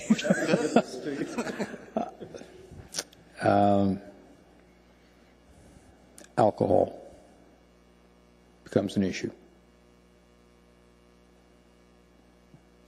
Pure and simple. Driving out, people are drunk, so you can't get their money? I know what it's like. I've been on the receiving end. I got enough facilities to worry about. The last thing you want to do is add that component when people are trying to leave. And it's a reality, now, how they manage the facilities and what goes on. But you don't want to end up with complicating factors, especially when you've got a max parking lot playoff game. That's reality. So, okay. Sorry. Interesting response. That was your simple question? Why don't you collect money from the drunks on the way out? Okay, Commissioner. That's all I had, Madam Chair. Thank you. Commissioner Jerry Winchester. Excuse me. Thank you, Madam Chair. So the recommendations, of which there are 9 here, and then some advisory comments. I mean, I just was kind of trying to figure out, are you agreeing to these? Are you not agreeing to these? Where are you at on these? Through the Chair, Commissioner Winchester, we're fine with all of them. The reality is on 2 and 9, that's provided there is a vertical separation, right, and there is the delineation of those parking areas. You've talked about adding one, which you may want to add, but those 2 are there. But we can, it says consider, among other things, consider, right, and we can do that. 9, provide wheel stops. Well, we don't need that because we have curves. They just, perhaps the note wasn't clear enough or something. So, if you leave those in, they're going to be shown in the final plan. So they're easy to resolve. Leave them in, take them out. Doesn't matter. I'm just trying to get a sense of if we have a motion here. Is there anything particular here that we have to make a difference on, or if we just said accept all of these, we're okay, and if we add something to this, we'll deal with that. Well, there is one. I'm sorry, and I apologize. Number 5 is an issue that we should discuss. I didn't think you'd like that one. Yeah, I was really wondering. By mistake, I didn't circle that one, and I intended. Let me get that drawing. And the point is, just so that everybody understands what's being suggested, is that these end lanes that you see here, that curbs be put around those. So imagine the end of an Aces game, and it snowed 3 or 4 inches, and that's not unusual. I mean, this year it's unusual, but it hasn't necessarily been unusual. Lane markers are gone, half the traffic's gone, people are coming out. Not to suggest people are drinking in there, but they very well may be since the bars are open. But people are trying to find their way, and you don't necessarily see those drive aisles, and you got a curb that's covered in snow. So it's highly problematic, I think, from a wayfinding. I mean, that works if what you got is a big landscaped island, or you have a light post there, and a strong vertical element delineates. So that's one issue, is that's real scary from a liability standpoint, not to mention that public safety hazard. The other issue is snow clearing. That the way if you look, well, it's upside down, which doesn't help. But we have snow down haul area down there, plow area down in the south area. So we plow to the east, then we plow to the south and stockpile until it's hauled off. And so those things in when they're moving stuff, it's blow and go, man. They are working, and that's a little scary. So we understand the comment. It's a good comment, and we like the idea, but it's got a lot of real problems associated with it. And the one that is really scary, I think, is that wayfinding component when everything empties. Maybe early in the evening when everything's scraped down, and you got guys out there guiding people where to park and flagging, and that works. But at the end of the evening, it is unfortunately often a free-for-all, which is why at least the organization we have has defined exits that are very clear and easy to find and dispersed, whereas now they're quite concentrated. Thank you. So I would ask, I would agree with all those comments. This is why I'm asking you sort of one by one. So basically 1 through 4. 1 is good. 2 could stay or go. Yeah. 3, that's pretty standard stuff. Right. We do that all the time. 4, we can certainly provide that. Looking for the light levels at the property line. 5, we wish to be deleted. Right. 6, delineate snow storage areas. That's easy. Ensure that the surface runoff, everything has to comply with that. That's fine, and we're doing that. Mm-hmm. We did look at that specifically to ensure that we were good, and please, that would be fine. 8, ADA ramps, all those have to have ramps. I mean, that's code. And 9, you can leave it in there or not. We have that. You can delete it, and the world will be good. You can leave it in. The world will be good as well. The advisory comments, it provides a little ammunition when Mr. Rada goes to his meetings. He's got that. And so 5 is problematic, and thank you for asking. Yes, and so, and these advisory comments kind of cover some of the issues we've discussed in terms of, dealing with ticket takers and cashiers, and it gives you something to go back with. So I don't know that we need to rewrite that. I was just asking for language that would be supportive. Yeah, and I think Mr. Rod outlined a possible thought. Yep. Thank you. Thank you. Are there any additional questions? No? Can I get a motion to approve?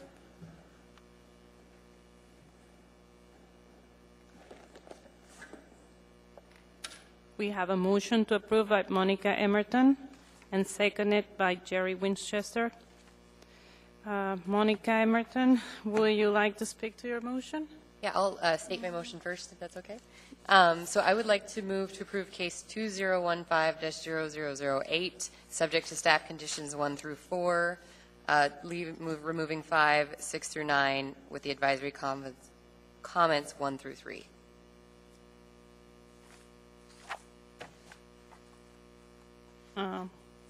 Commissioner Monica Emerton, would you like to speak to your motion? Sure. It seems like you guys have done a lot of work on this project, and it's a hell of a Band-Aid. I find also that this does work with government policies, policy number 44, policy number 50, and policy number 78.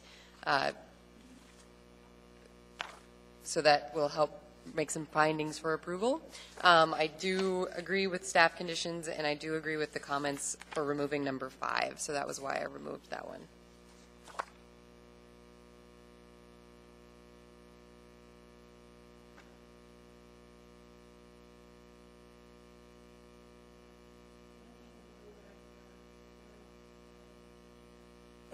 Thank you, Madam Chair. Yes, I would like to add the comment, and most of this was stated earlier. I really do respect and admire your determination to get a 30% increase in parking spaces in one of the most difficult site I think we've all probably ever encountered on, in the city of Anchorage. And to meet those requirements for the Department of Recreation, Mr. Rada, I mean, it's got to be a real program that you run there to mix all of that.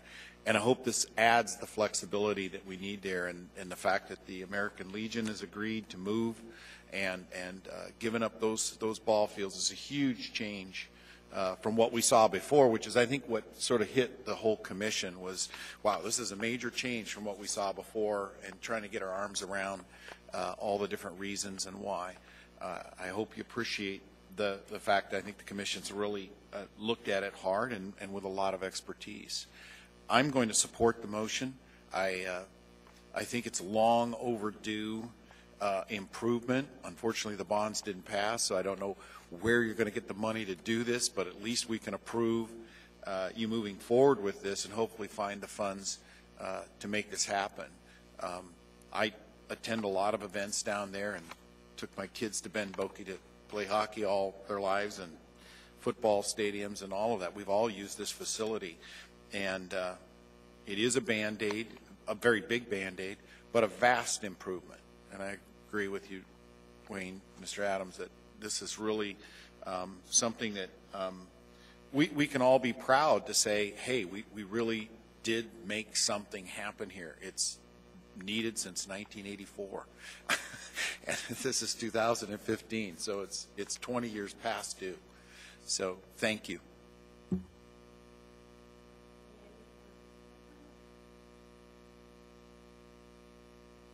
Yes, Madam Chair, I do. I have my button pushed. I believe there's others as well. Thank you, Madam Chair. I was just going to add some findings of facts.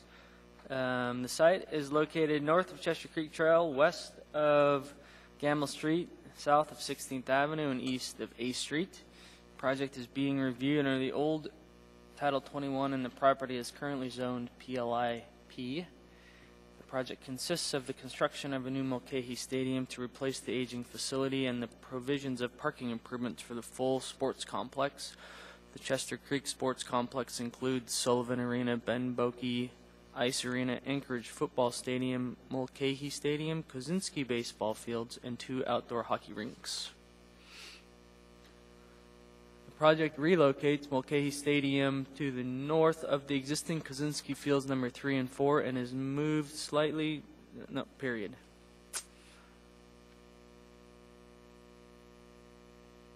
The Kozinski fields number 3 and number 4 are maintained as they currently exist today.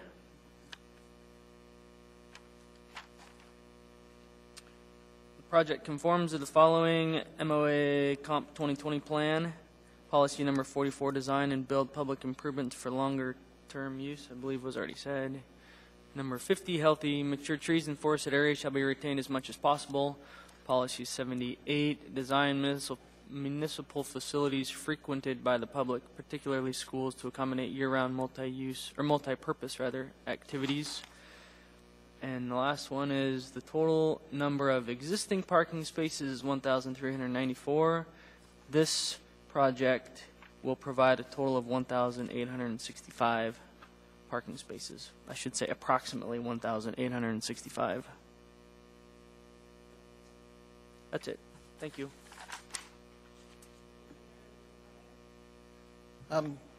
Thank you, Madam Chair. I'd like to make a motion to amend the main motion to add condition number 10 to stripe a pedestrian walkway through the parking restripe area to continue the proposed walkway to Sullivan Arena.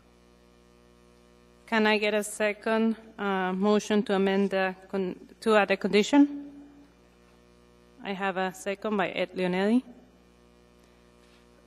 Madam Chair, I would encourage the board to support the amendment. I think continuing of the pedestrian walkway over to the Sullivan is an important concept, and I heard from the petitioner they were willing to do that, and I would like to see that added to the project.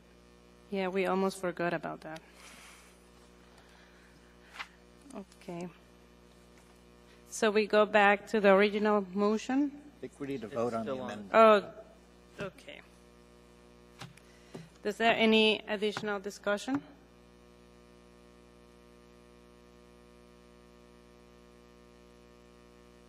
Okay, now we get to vote. So are we voting on the amendment? Yeah, voting on.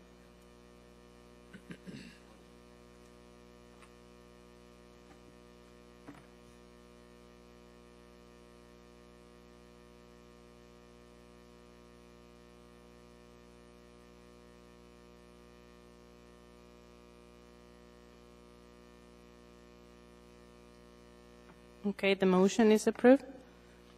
Madam Chair, if I may continue? Oh, sure. Yeah, thank you. And I think here is where I don't make some friends. I don't intend to support the motion. I think the elimination of the access to A Street and the elimination of the access to Gamble are significant changes from the concept we approved. I think the study done by Stantec was very good. I think it brought a lot of issues to light for some improvements within the site. But I still believe that those additional accesses will provide improvements to the overall ingress and egress to the site. I would cite their analysis where they looked at the access option out A3. Their analysis did note that leaving the site through the additional access to A Street would provide additional pedestrian separation and improve safety there, and I think that's important. I also believe having the additional access off of A Street will improve the overall function of the site.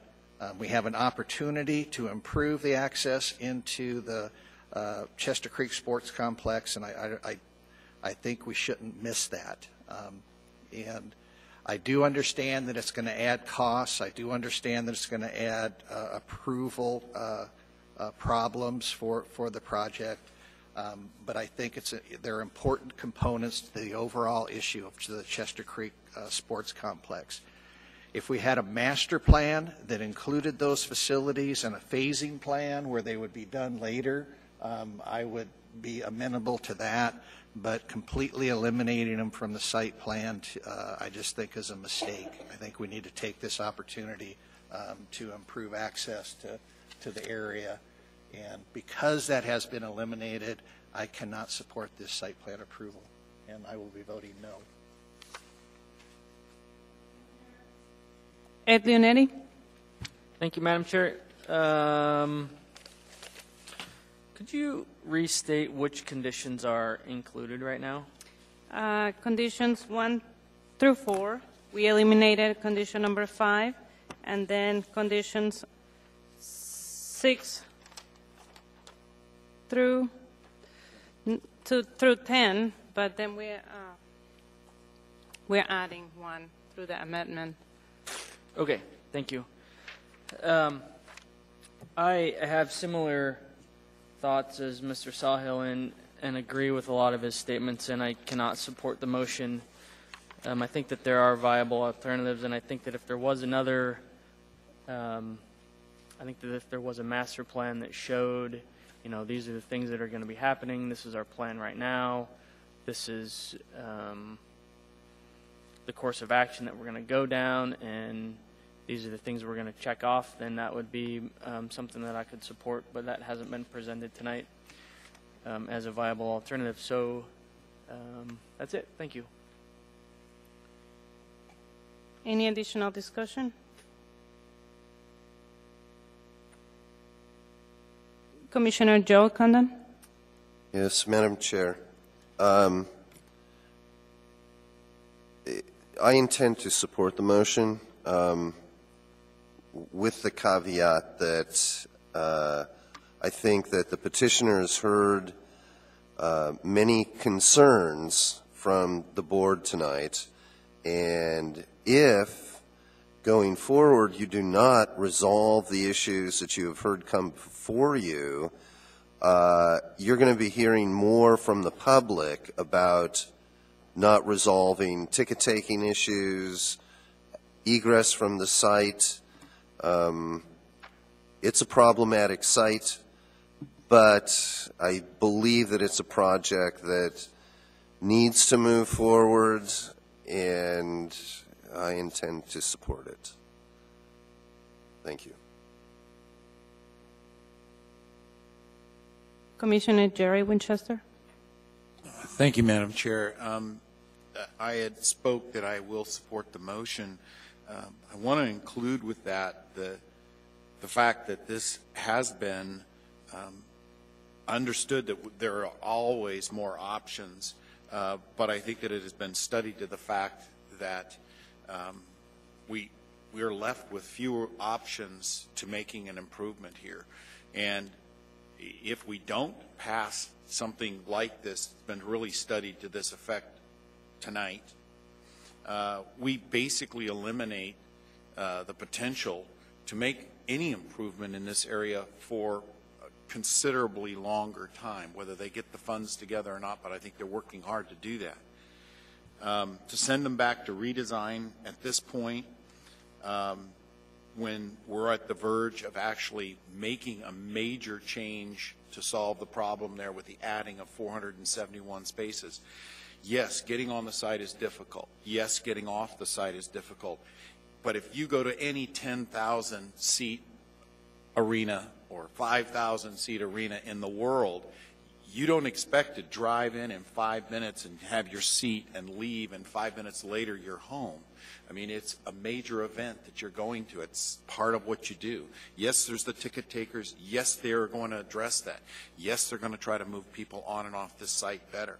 But I find this such a vast improvement from the current scenario that we, as a commission, could be putting ourselves in a position of saying, okay, nothing now will happen for another 10 years, because for them to get the money together to now go try to study how to get onto A Street and to put together all of those parameters, whether it's working with the water drainage or the issues of who owns the land and how can they get more lanes.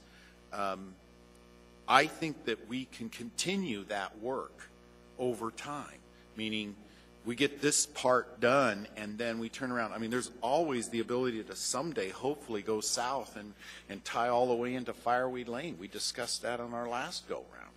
But to do that now and to spend the $5 million or $3 million or whatever the number of millions it is to make something like that happen isn't going to happen. And I think Mr. Adams made a good point. We as a city Band-Aid our recreational services. I mean, that's what we do. It's, it's not a top priority. Roads and water and sewer and other things become a higher priority than this. But this project makes a huge definition of what we think should happen and in a direction that's the right direction for this Chester Creek facility. And having lived here my entire life, this is the first time I've been able to say, wow, you're going to make a difference there. You moved Mulcahy, you got the ability to move Mulcahy, put the parking in the middle, and use it for all of those facilities. So I'm going to support it, but I would urge the commission to reconsider this situation in light of what it does for the overall Anchorage ability for this 6 to 10 or 19 million, whatever the number is, that they're going to be able to generate to do this, even if they do it in phases. So I understand everybody's concerns and the opportunities that we may be giving up here, but I think we have to weigh the opportunities that we're giving up against the huge opportunity to make a difference here for the generation today. And we will be giving that up for another potentially 5 or 10 years if we decide to say, okay, this is not good enough. We got to go back to the drawing board and start over and come up with more solutions, because it will be 5 years before we will see this again. I won't be here, I can tell you. It'll be another group. Thank you. Commissioner Monica Emerton. I guess I want to echo Commissioner Winchester's comments. But as of right now, we have 2 people who are saying that they are going to vote this down, which means this will not pass because we have to have 5 positives. So that being said, there anything we can do to convince you guys, or are you guys pretty set? Like, if we're going back to construct, like, I mean, and then where does that put us? Are we back to redesign again, which is, this is final site plan review. So I guess I wanted to make that very clear that we're all on the same page, because we don't have Joe. He's abstained from this. So if you two are both no, this will not pass, because that only leaves 4 positives. And I'm not saying that to make you guys change your minds. I just want to make sure we all are on the same page and we know where we're at. So, That's okay. So I guess that's kind of, I don't know, Sharon, what are our options here? I think you've stated what the options are. It either will pass tonight or it won't, and you've gotten the numbers right. Yeah. We need 5 tonight, and as it stands, we only have 4. So it's up to the commission. Okay, thank you. I pushed my button. I pushed my... Commissioner Ed Leonetti. Thank you, Madam Chair. She's cleared me again. I did not realize we're in a negative scenario here, and I do appreciate the comments from Mr. Winchester, and I do not want to stop this project. That is not the intention. I do think that there is room for growth, and as other projects have come through here, we have conditioned them when we have been in this scenario. However, I am at a loss on how to condition this.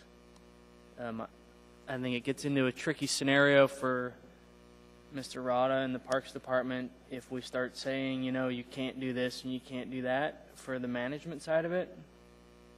But I do understand the concept that, and I do realize that the support that has come from the general public on these things is certainly not like other communities, and it's very lacking at times, and it seems like this is one of those times. So in light of that, and in light of not having a master plan, as I referenced before, it's still difficult to support something that you have this gut feeling that has a different solution.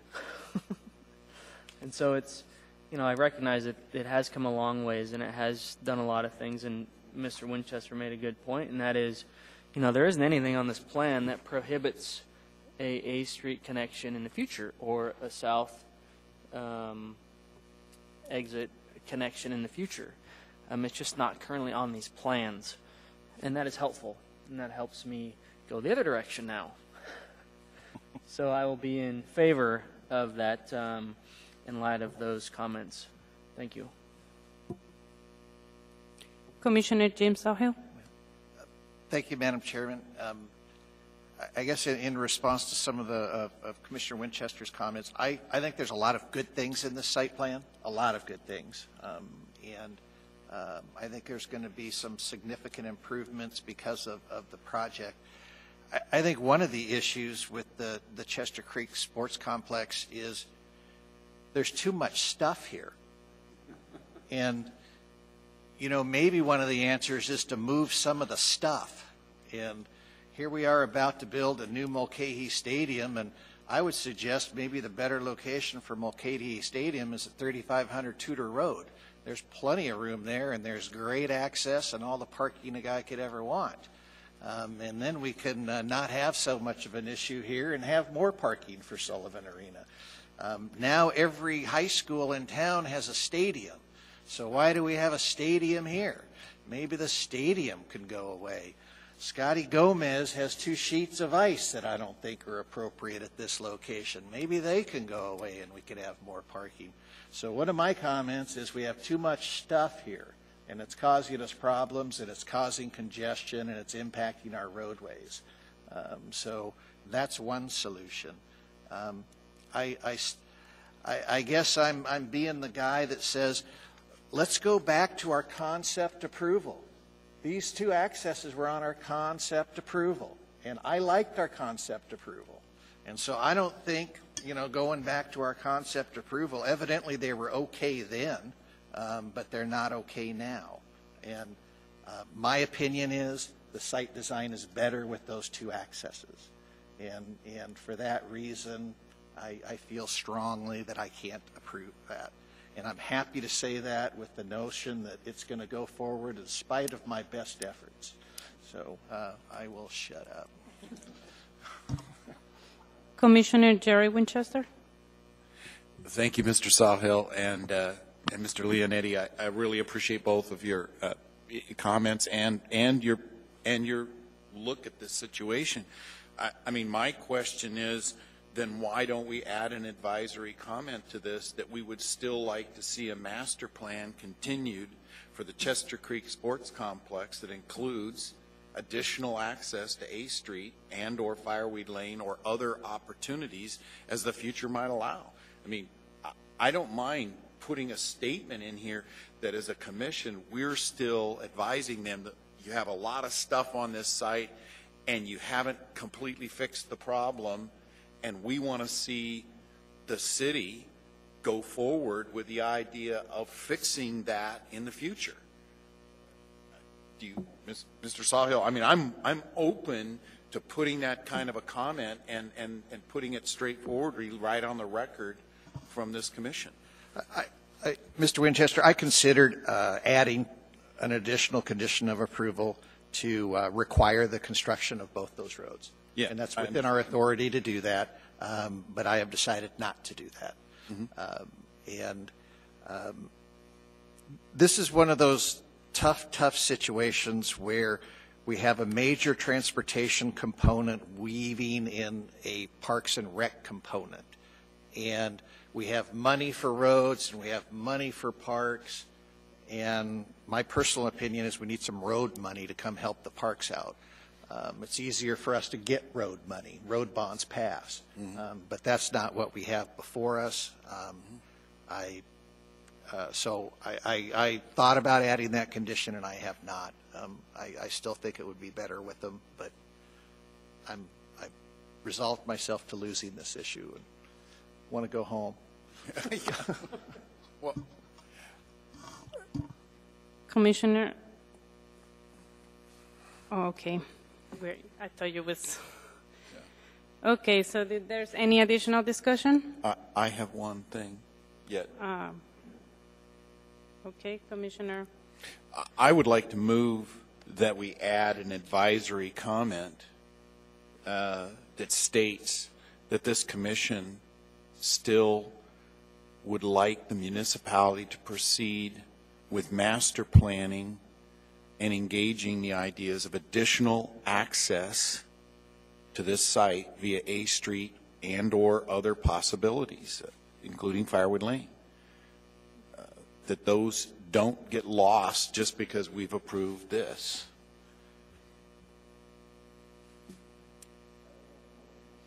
It is a motion, and it looks like it's seconded by Mr. Leonetti.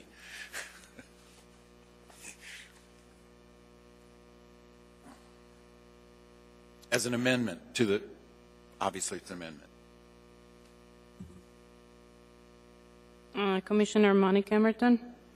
The only discussion I'd have along this lines is I know we've gotten into this before where we can't put something that might be on a future project on an existing project, and that would be kind of what I'd worry that this amendment does, is that we're trying to tie something, like make this project hold up to a future project, which we can't do. And so, it's not a condition of approval. It's an advisory comment. Okay, okay. That's the only thing I wanted to clarify and make sure that that's what we're talking about. So, okay. Advisory comment. Okay.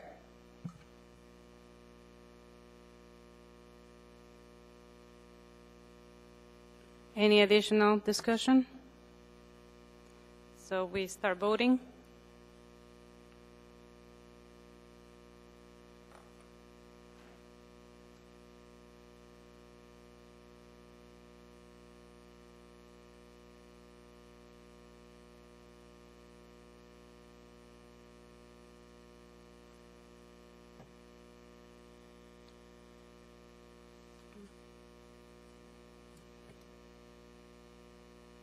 Yeah, the motion failed.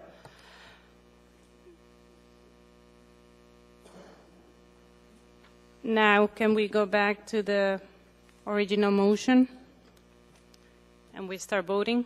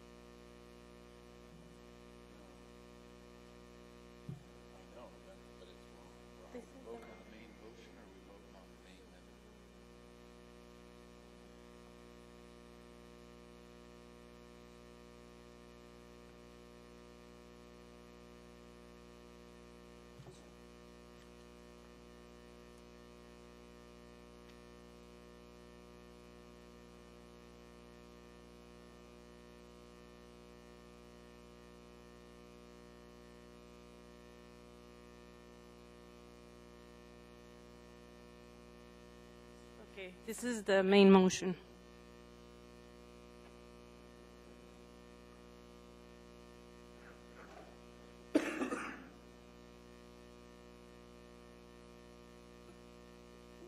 Could we just do a hands up or verbal voting? Okay, who is approving the motion?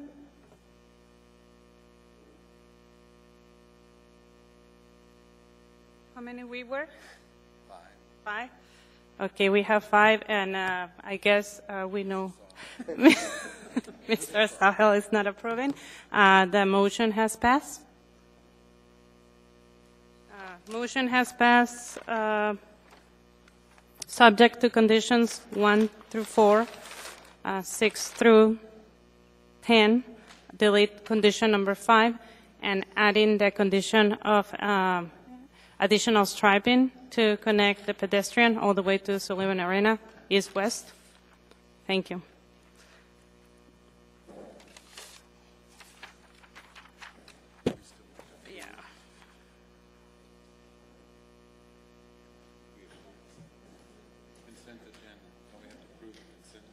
So, yeah.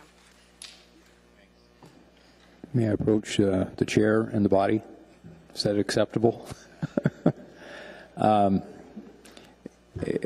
One, I appreciate the dialogue. I appreciate everybody's concerns. This is immeasurable. I don't think you realize the significance, and I didn't want to say anything to try and leverage or influence. Without this approval tonight, the project was dead. Period. Because without this, there would be no money coming from Juneau. Even if there's a chance, it would have killed it. That's the bottom line. You know, I mean, what you did was the right thing to do, I believe. But the long answer for me, after spending a lot of time and effort and a lot of other people, a lot of community-minded people, that would have been the death knell, and we would have not had anything to work with other than the continued problems. So I appreciate it. Thank you very much. Welcome.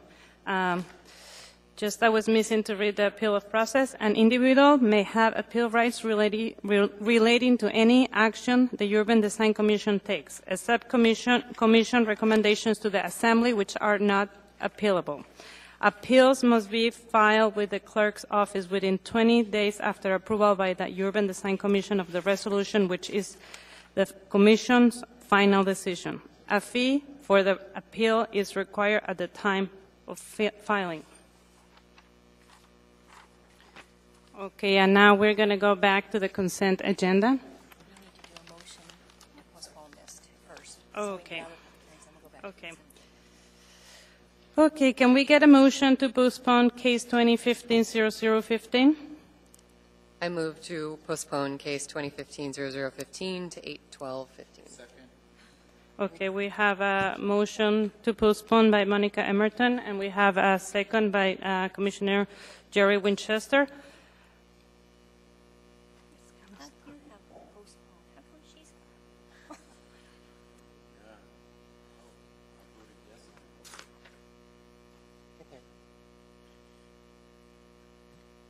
That was motion to postpone. No discussion. Okay. So we're there. Raise Okay. a hand. Yeah, I don't know why it's... Okay.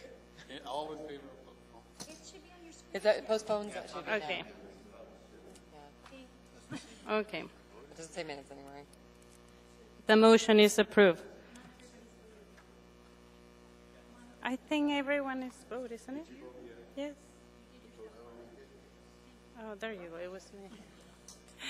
The motion is approved. Okay, now we're going back to the consent agenda.